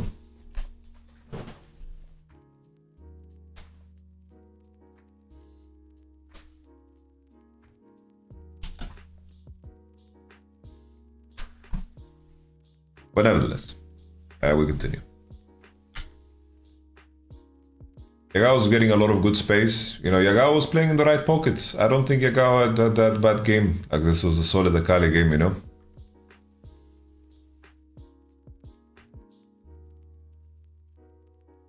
This was a solid Akali game. Like, he's playing in the right spots, right pockets. And he's creating space. I said on co-stream as well that I thought even if Bilibili managed to get Soul, I don't think it like decides the game, you know?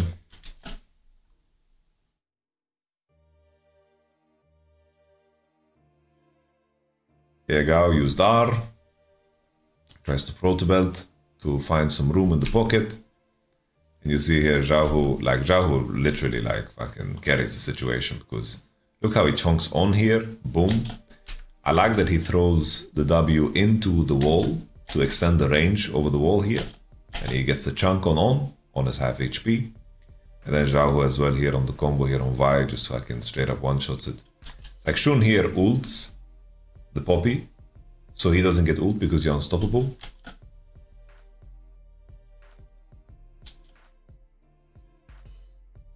Yeah, this was the reason I mentioned Xerath is that I think in most games it's really fucking hard to play, but here there's a Poppy jungle, right? So that's the nuance, you know? Enemy has Poppy jungle, then may just become a little bit better, you know?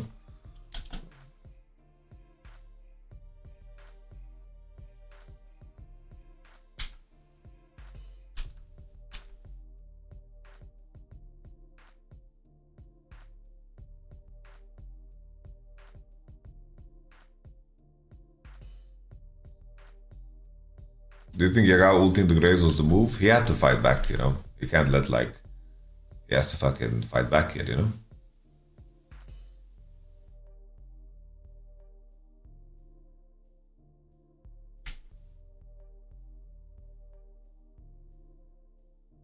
Battlecruiser original. I'm just giving like a suggestion, you know, it's like, if you're playing against Varos Ashe, it's like the amount of champions that are good, there's not a lot, you know?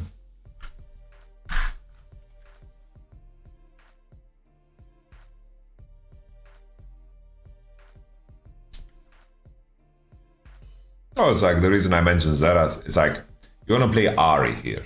You want to play like a very long range champion here, you know?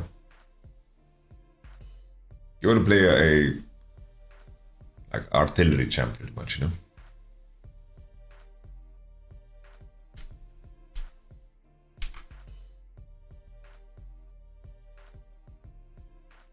We continue. So we just are in a replay and we just, yeah.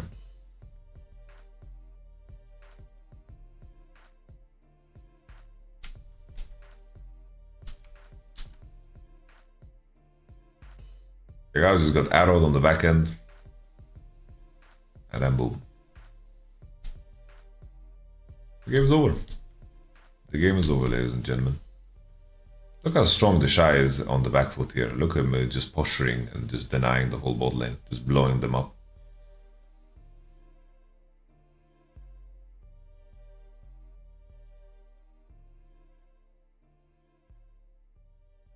I don't know, durability. Zoe was the champion that got murdered by durability patch harder than anyone in the game, I think. This was just, in my mind, a very good draft from Weibo. Very good draft. And I think that picking Kalista there when enemy has Ashe and Poppy angle, I think it's tough. I think that's tough. But we continue. Game number 4. Here Billy, and they ban Rumble, Poppy, Bel'Veth. So they're just banning junglers, and Weibo follow up with Nico, Jav, and Vi. Here, when Poppy was out, they revealed something here that they feel the need to ban Vi. Which I think in the end, you know, I think is a bit of a mistake here. I think if you ban Orianna here, I think that maybe you could just win the series on the spot. I think they got a little bit too much ego after our boy had a good Syndra game. Why did they keep banning Bel'Veth? I think it's strange. If the enemy doesn't have Nico Rumble, I don't think Bel'Veth is quite the same champ. But they were scared, they were scared. They were very scared. I don't think that you need to ban Bel'Veth if the enemy can't get Rumble and can't get Nico. So they ban Vi instead of Orianna. I don't like that. I think that you should be able to play Wukong into Vi and be happy and take it for what it is. But here, Orianna, right, gets locked in first, and that's kind of like a cheat code, you know? Today definitely made things very, very crazy, but if you consider, like, if we remove the previous games that we just saw, like, if any team gets, if Billy gets Orianna, Sejuani, Jax, you're thinking to yourself, what the fuck happened, you know?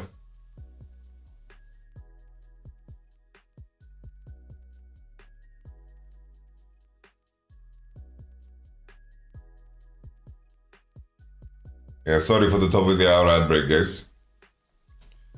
If you want to stand up against the power of ads, just subscribe. So, Weibo, they went really deep into cooking here. Orianna gets first picked, enemy goes Ashe, Syndra, and then Sejuani, Jax, and they pick Rel. Here the amount of AD junglers that are available are limited, and he just slams Rel. Like picking like Lee Sin into Sejuani feels fucking bad. So Rel gets picked here on 3, and the composition is quite Mercs heavy already, you know? Then you go Tahm-Kench, Rakan ban to remove Senna Tam out of the equation, Xayah Rakan out of the equation, and Billy follow up with Caitlyn and Kalista ban. Here I thought maybe we're gonna see another Varus angle, you know? Something like this. But they slam Quinn.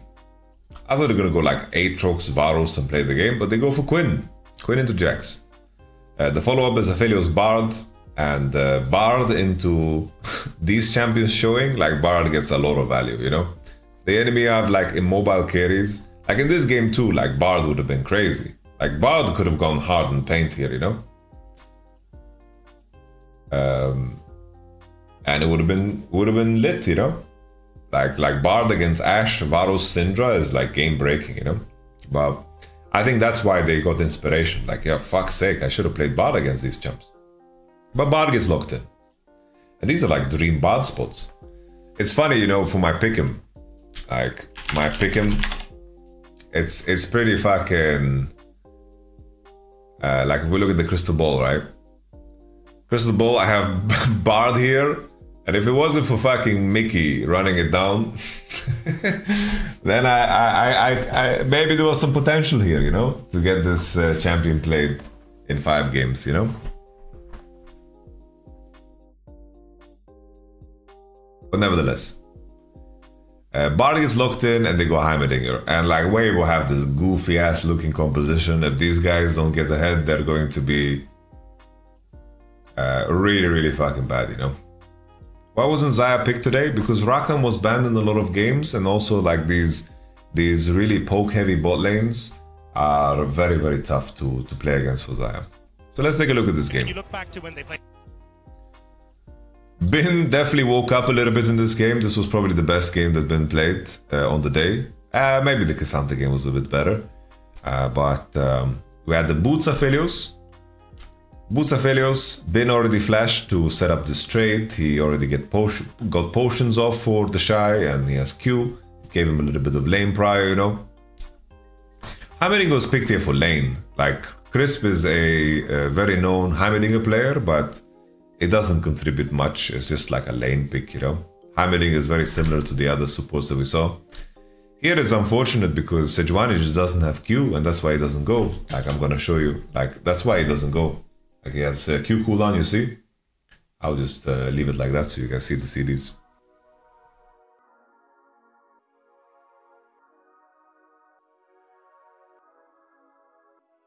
And he has no Q, and that's why he waits so long, and then he can't flash over. Obviously, if he had Q right away, then there's no angle for Xiaohu to flash. He can flash after, die. But here he bought some space, you know? Shun running the whole river, you know, this is the strength of Sejuani, level 3 fighting, pushing out Wei and also winning the mid situation, massive, and also having the first move into top side, so Quinn can't play aggressive in a matchup that is very volatile on top, and then Jax manages to get the crash in the end, and all is good.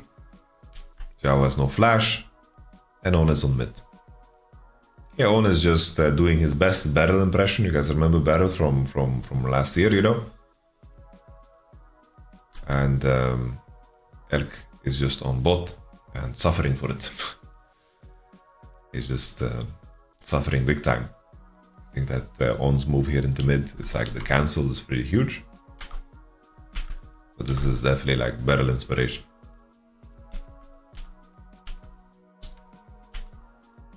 I like Elk's adaptation here to go fleet and of course boots.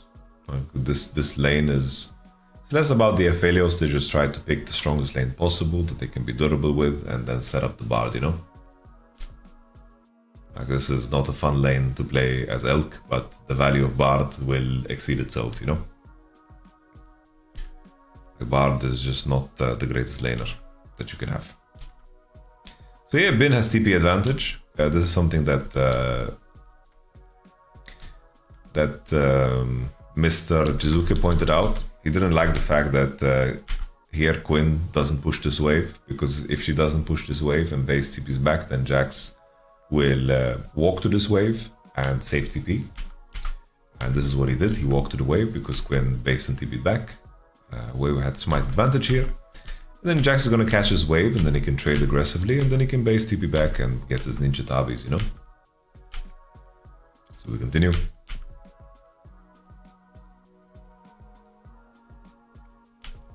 And that's the base TP back. This was quite crazy. Like, Weiwei is not doing Drake fast at all.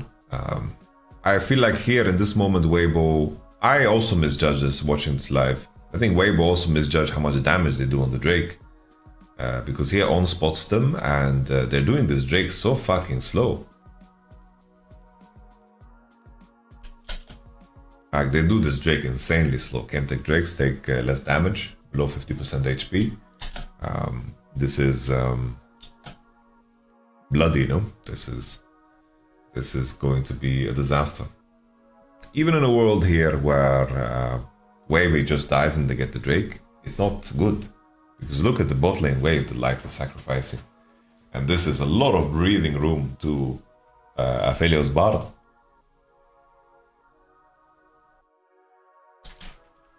So that's a disaster, you know? And then here Crisp flashes over with his Giant's Belt. He's holding up his pants, but he's not going to hold up his life. The portal comes through and his composition on red side that needs to snowball just gave away everything. You're not allowed to make mistakes when you play Ashe Heimerdinger or Varus X or whatever. You're not allowed to do mistakes like this. There's no recovery for you. Like, Heimerdinger is not going to be useful for the rest of the game. Like, Heimerdinger fits that school of champions that in a lot of games doesn't provide any value, you know? His turrets and his damage becomes a non-factor. Sure, he has his RE, which is a tool, but it's not that big of a deal if you compare it to like an Nautilus ult or something like this, you know?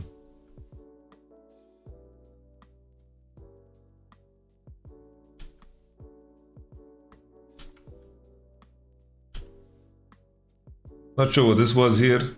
They're just collapsing, but Elk has Noon Quiver and he has ult too. Light is forced to cleanse and flash, and Crisp is just on some good kush, you know? Like, this looks so goofy, man, like this whole all-in situation. Like, Heimerdinger is trying to Batista bomb, you know, and he uses full DPS combo, so Elk can just push it forward. And then Crisp is walking left for no reason at all. It's pretty funny, you know?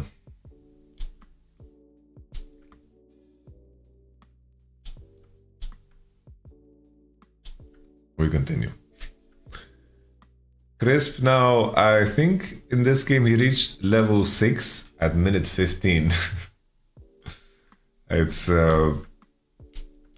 pretty funny. Now Elk on Aphelios doesn't have a hard lane phase, it's super far ahead. And the Shy has no flash. And the fact that Elk is so far ahead allows Bard to play a very dynamic game, and he's just everywhere, you know? He's just everywhere.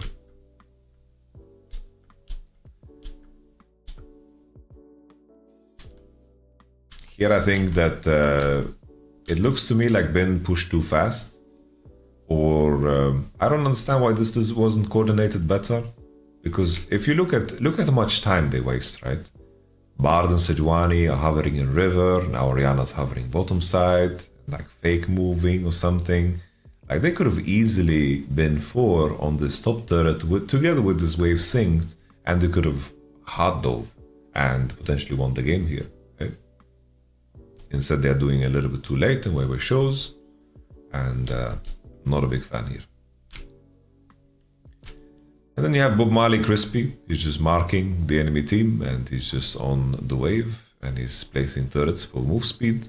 But he has no flash, so he's just a little snack for Yagao.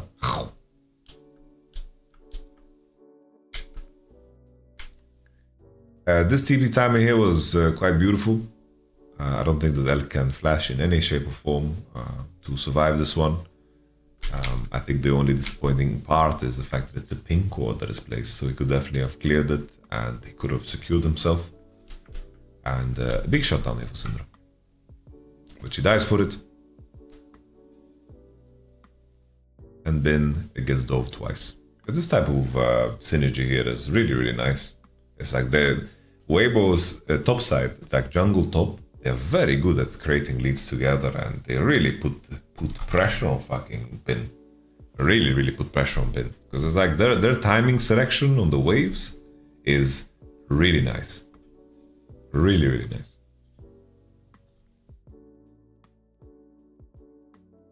Orianna's kind of fed, and red side composition, they don't have like good tools to come back into the game. They can like arrow, but they're playing a lot of champions that don't provide a lot of value, you know. This was I think this was an attempt to cancel the Quinn. The rest of this game is just kind of a montage of Bard being everywhere. Just fast forward.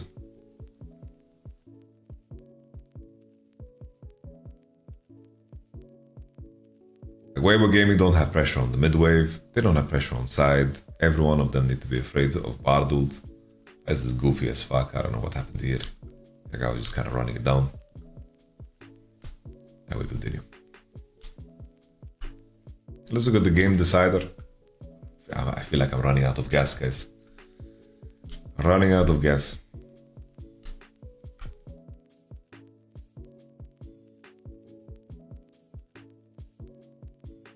I don't think Heimerdinger was. It's like Heimerdinger was not the problem, but he wasn't the solution either.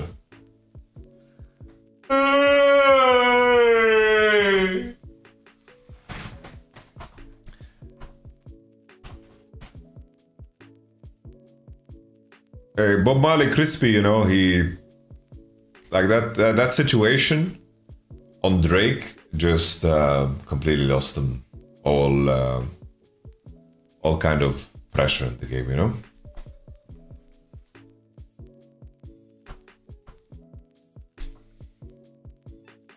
Yo, Barry, thank you for the tier 1, I appreciate it. Why both mid laners playing Ludens here? Well, Yagao is playing against full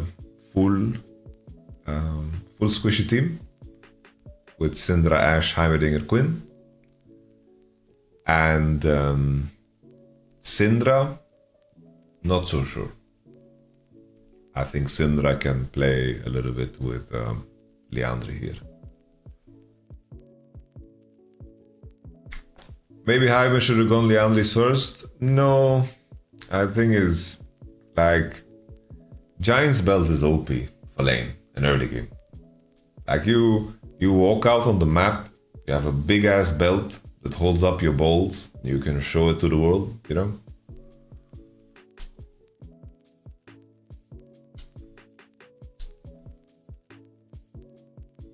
Like Giant's Belt is super strong. So this is the problem. Red side comp can't contest mid, which means that Bard is taking over the whole map. If you can't contest mid wave against Bard, then Bard is gonna run the whole game. Like when Bard is good, he looks really OP. Because you just can't move on side because he breaks the laws of the game. Like people are annoyed about Hextech gates, but then there's Bard, right? But he needs to get through his pain points, which he did because of that Drake fight. And Sejuani and like even this fight, it's like this fight is so poorly played by Bilibili, but they win any fight because they just have, you know, so much juice in their kit, you know. Talon support incoming to answer Bard. Okay. They're playing it pretty goofy here, the situation. Bilibili was not super precise, but they're just kind of getting outvalued at this point. The game is over. Game number 5, ladies and gentlemen. Game number 5. Weibo Gaming dropping the Ornn 4-5 because the enemy is showing full AD composition.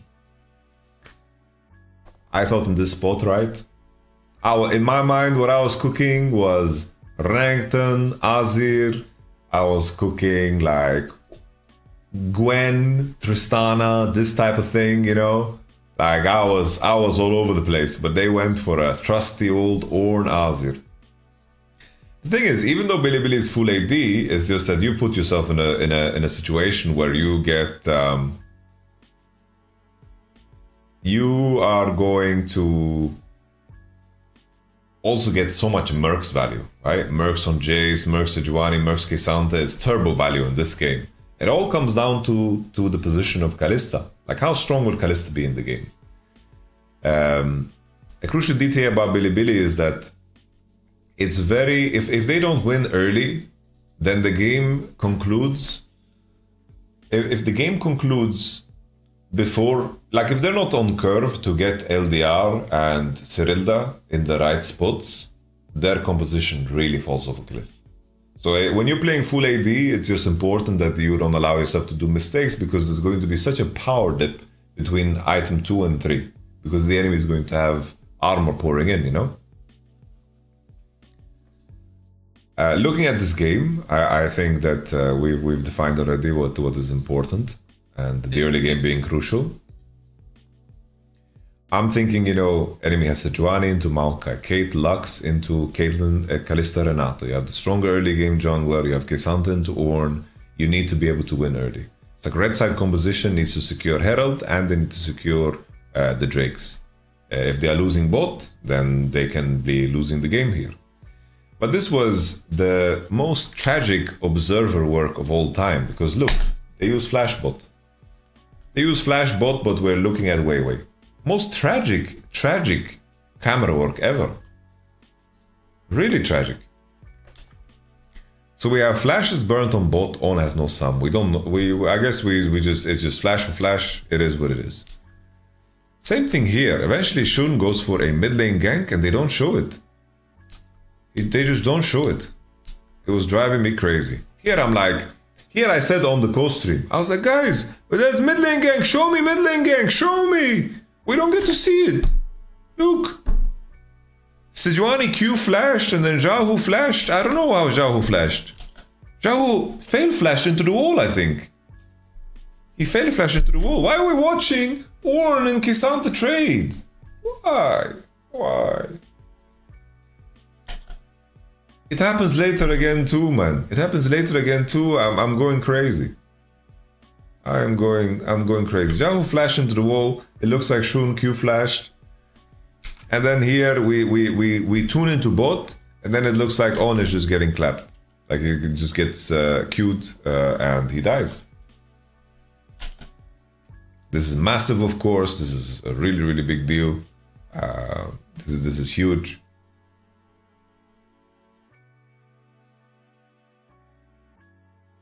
And as mentioned before, like they're winning the matchup on both sides, and they did it 2v2. Really big. This is like crisp and light. Really, really, really fantastic. This game winning. No joke, it's game winning.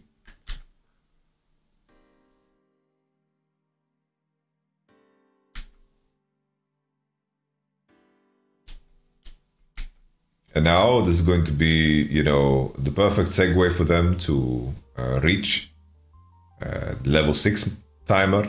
Like, Lux really falls off on 6 unless she's gathered an advantage, you know, and she has momentum in the lane.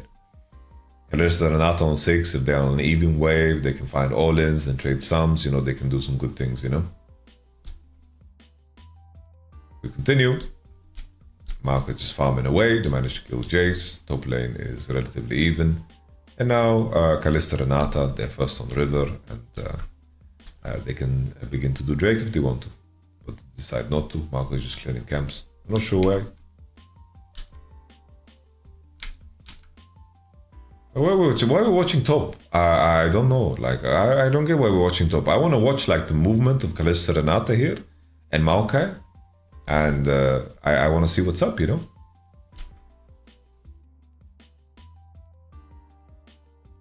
But it doesn't happen.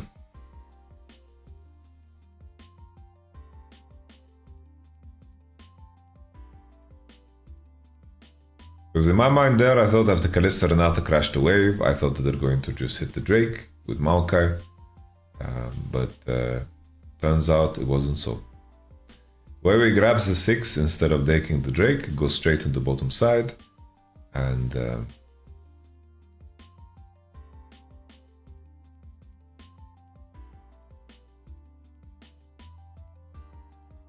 look how they play around the pocket here.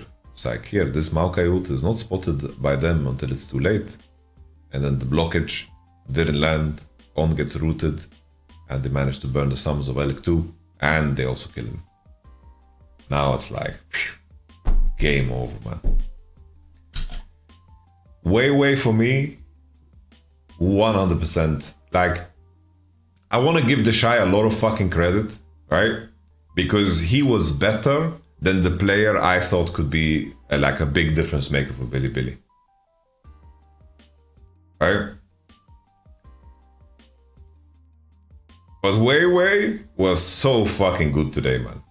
Like, Wei was on point, man. And I think Wei saved the whole fucking season of Weibo, man. Like, I love this dude. Crazy good. Like, he was always on the right time on top side.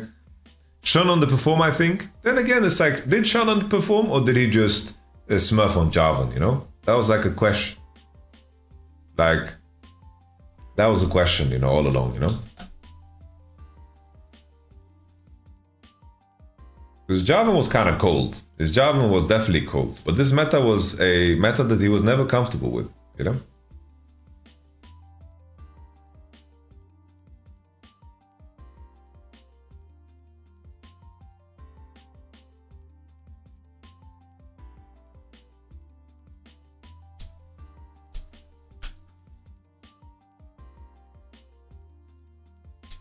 I think that Wei was amazing today. I don't like the Lux pick. What do you think about it? I think picking, like, they need to pick a range support into Renata, right? And play the lane. But that's the edge that you're playing on, right? That is the edge that you're playing on. You are dancing on the edge, and if you make a mistake with Lux and Kate, you lose the game.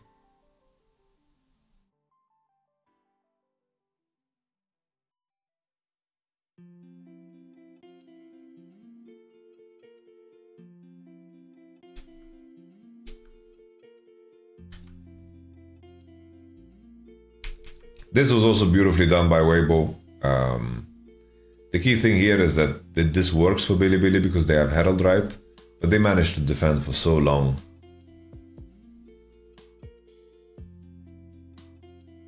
Yeah, game 5 MVP, like, Chris played really good, but for the series, no. Like, his Lux, his Heimerdinger, like, it was some trash, you know? It was definitely some trash.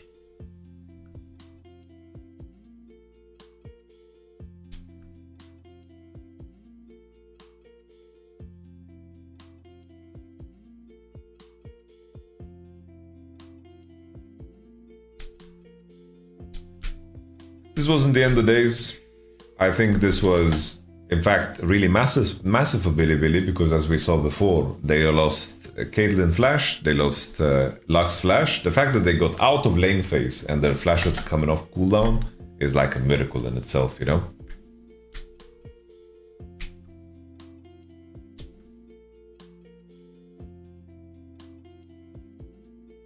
Any explanation why do we pick Prio Jace R1? Because the enemy first picked Maokai and they just wanted to go in that direction. It's like Yagao and Zhao has played a lot of Jace.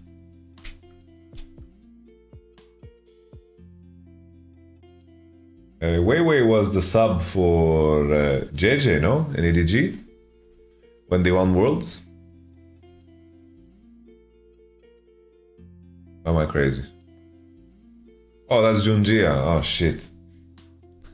Fuck my life.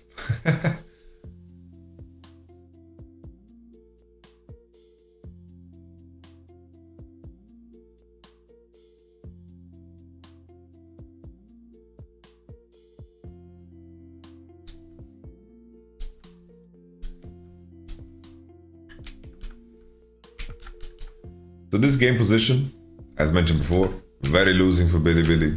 I don't think they have anything to do, you know? These games are horrible because it's like Jace and Caitlyn need LDR, but they're not going to reach that point until Soul, you know? Plain and simple. But this game became competitive for no reason at all. Let's see. Let's see what Weibo fuck up. So the Shy gets murdered on side. I think that the most important thing is that he just can't be contesting the neutral waves, you know? If he has no turret, he can't contest the neutral waves, and it's very easy for K'Sante to find an all-in window, you know?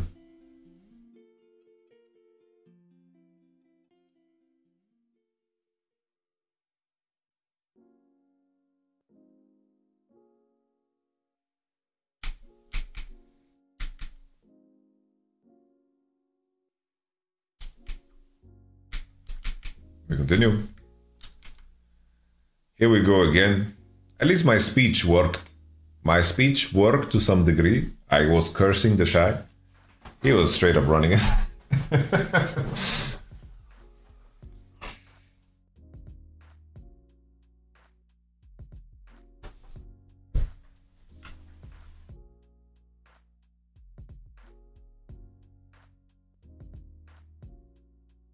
Spectacular temple trap from the Shy.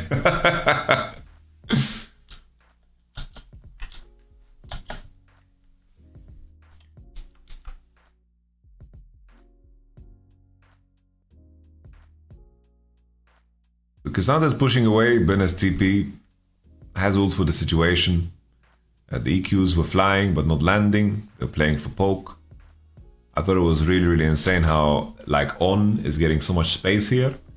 I think that the Shy plays this fight way too fast because they're getting to DPS him for free. Like here, I think that like On is just creating so much space, and Weibo with their composition is like running into the enemy, you know? I think this spot here, I think that Weibo just rush, and I think that the Ornn TP just doesn't work. I think that they need to combine ults a little bit better, and I think it would have been better, you know? Like the engage was just so mis-executed, and they failed pressure to go because of the Jace poke. Lux as well is getting chased by Wei, and they are charging forward, but Bilibili do a very good job of kiting, you know? Very good job of kiting. I think here it's just that, like, they have Kalista ult, Renato ult, they have Azir ult, Maokai, Orianna ult, Ornn ult, sorry, not Orianna ult. I think they should just fucking find a way to combine these ultimates if they want to break the ankles of the opposition. But they look, here's the Maokai ult. Maokai ult gets blocked, and then the Ornn ult comes. And then it's just a kind of strange sequence of using them. I think they need to pull the Drake, invite the enemy a little bit more, and that's it, you know. This was a massive swing because Caitlyn got all of the gold in the world, but for some reason she goes Gale Force, and I really don't like it. I think she really needs IE here.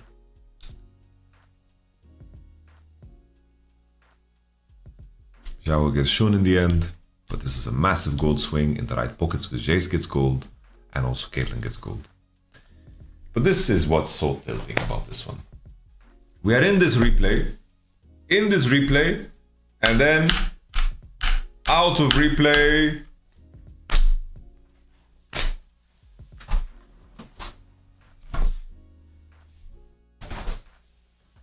It's mind-boggling, man. It's mind-boggling. Like,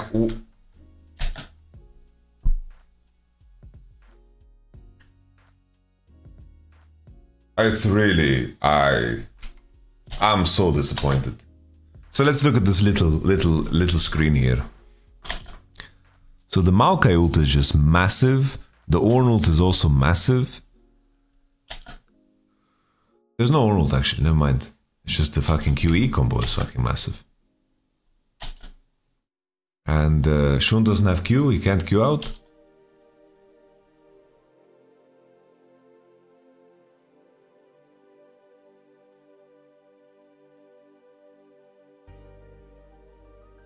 Okay.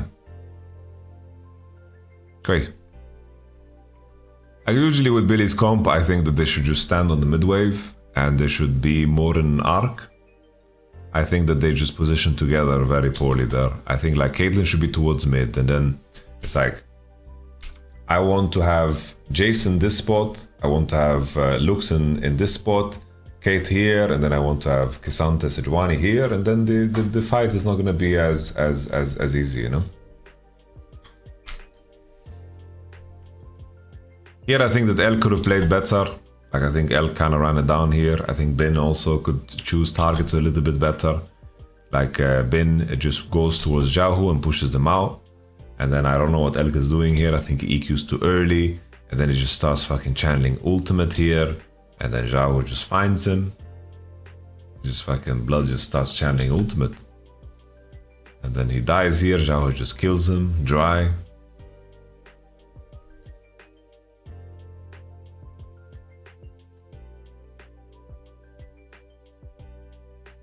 I think this could have been played better.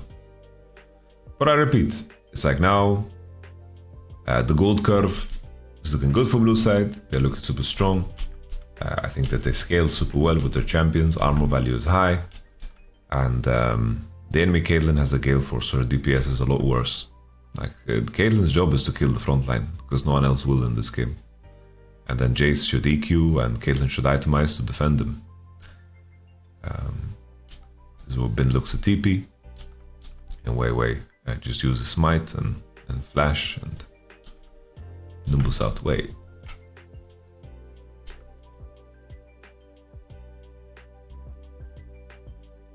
Why doesn't it go on cooldown? Look, Weiwei's flash is just on cooldown on the overlay.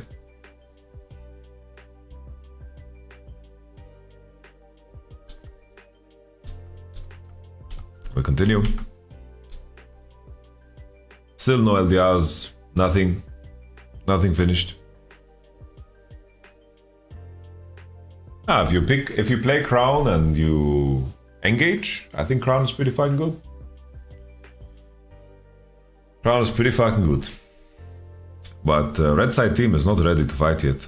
They're just TPing now with Jace on top. They're giving the Drake. They are accepting. They cannot fight yet. They don't have the items. They don't have the facilities with that big man.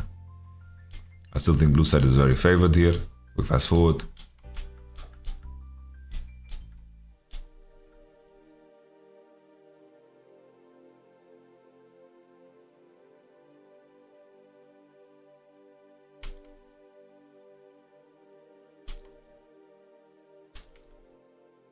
Just want to look at what information red side has here to make this decision. Ornn is on bot with no TP. Ornn is on bot with no TP, guys. In game 5. That is...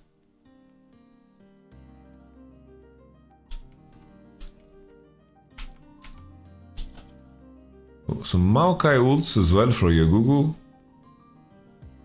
Maokai ult and Ornn is on bot. Okay. They start Nasha for that, which is very good. But I said this on the co-stream too. I was like, this Nash is not decisive enough. I still think blue side is winning. Still think blue side is winning, I said. Jace had to flash out of the pit here, which is crucial for the fight that is coming, right? And in my mind here, I still think like Weibo's composition is just so fucking strong at this point. Everything's gonna come down to the soul. And I want to look at the soul fight because I didn't really, like, there was so much to look at. Because I was looking at how Bin was playing, and the fighting and the pushing that happened ahead of time was very favorable for Bilibili. Like, they managed to find really good poke. They managed to chunk Ornn here to 1 HP. Like, this is the main mistake the Shy has done whole tournament long, right? He over postures, loses all of his HP, and sometimes even dies.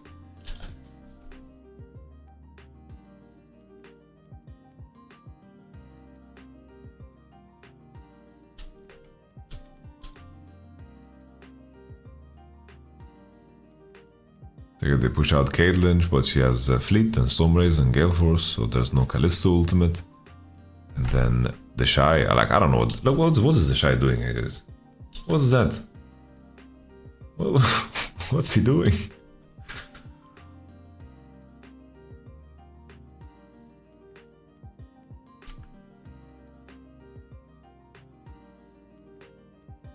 They just pop the crown. EQs are flying. Let me see how Weiwei lost HP. How did Weiwei lose his HP? I didn't see actually. Weiwei just dropped to 1 HP here. Oh, he's just eating shit from Caitlyn. Okay, the LDR is doing work.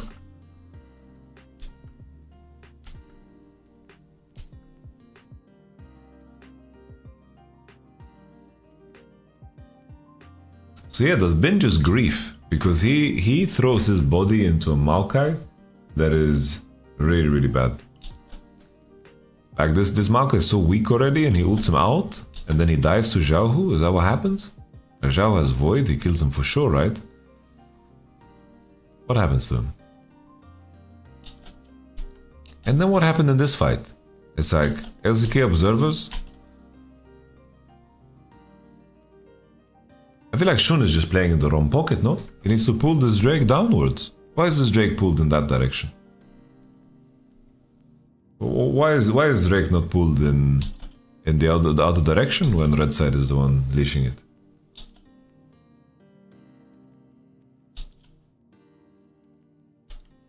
And then Shun smites a champ.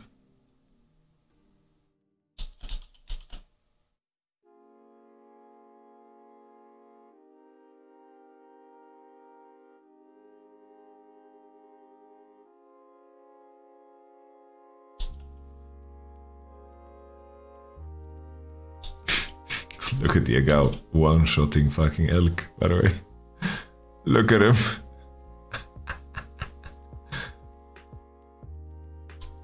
This Renato ult is fucking massive, man. It feels to me like Billy could have played this much better, no? Like how did they lose so much ground when the enemy can only go through mid?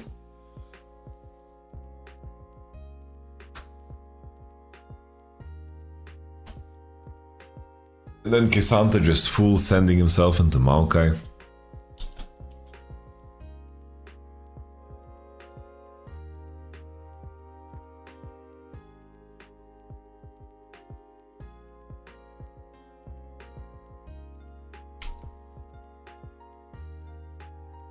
I think if Ben just plays it slow and they can keep the posture together, I think that they can maybe have a winning situation here based off of the HP of the Shy and Maokai, but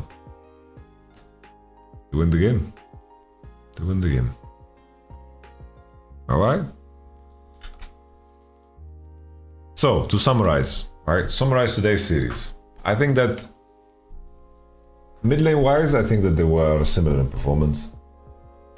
I think mid support, I think like besides Crisp in game number 5, I think he was kind of, you know, not super exciting. They didn't win? Oh yeah. They couldn't end. I think... Sorry.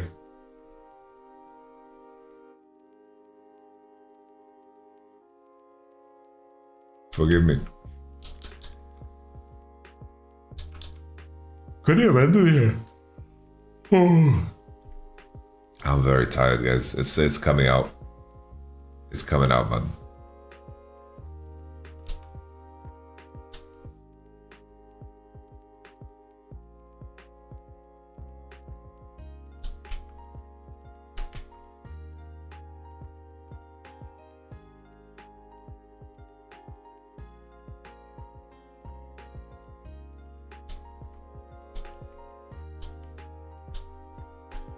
That's a good to find a fight. Yeah, Light kind of played that pretty dizzy, I think. Oh, the longest replay of all time. Oh yeah. We are fighting on mid and posturing on mid and we see coach reaction. The issue coming out of the previous situation is just that the bot lane just has no summoners. No summoners. Shan dies, On dies, the game is over. So, to summarize the series, I think that the Shy... I think for me, Weiwei was the MVP, but considering like how we built up towards the series, I think that the Shy beating out Bin the way he did was truly something else. Like, without nameplates, right? Without nameplates, I think Weiwei was amazing today, right? But the fact that the Shy did this against Bin, and Bin is the biggest weapon of Billy, and he really like annihilated Bin together with Weiwei, I think that's like a huge fucking plus, you know? Like, Bin, like the Shy really did a good job, man. I think that the Graves game was fantastic by the Shy, and the Rumble game was also massive, you know, but you can give a lot of credit in those games for Belveth, right?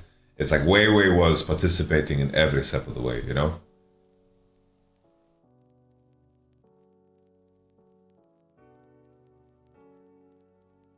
I don't know, bro. The Shy picked 4 winning matchups, no? Well, the thing is, it's like, this is what Billy has done the entire time, and no one has managed to deal with him, you know? It's like, him playing Jax, like him playing Jax here and having a hard time against Aatrox, you know? This is really, really big, you know?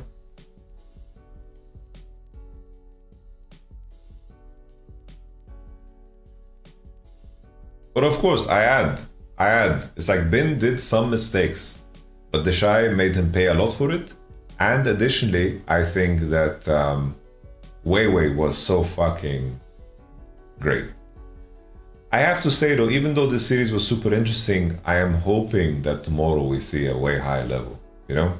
I think that you could see like discrepancies in this series individually in set games, you know? And today was very scrappy, you know?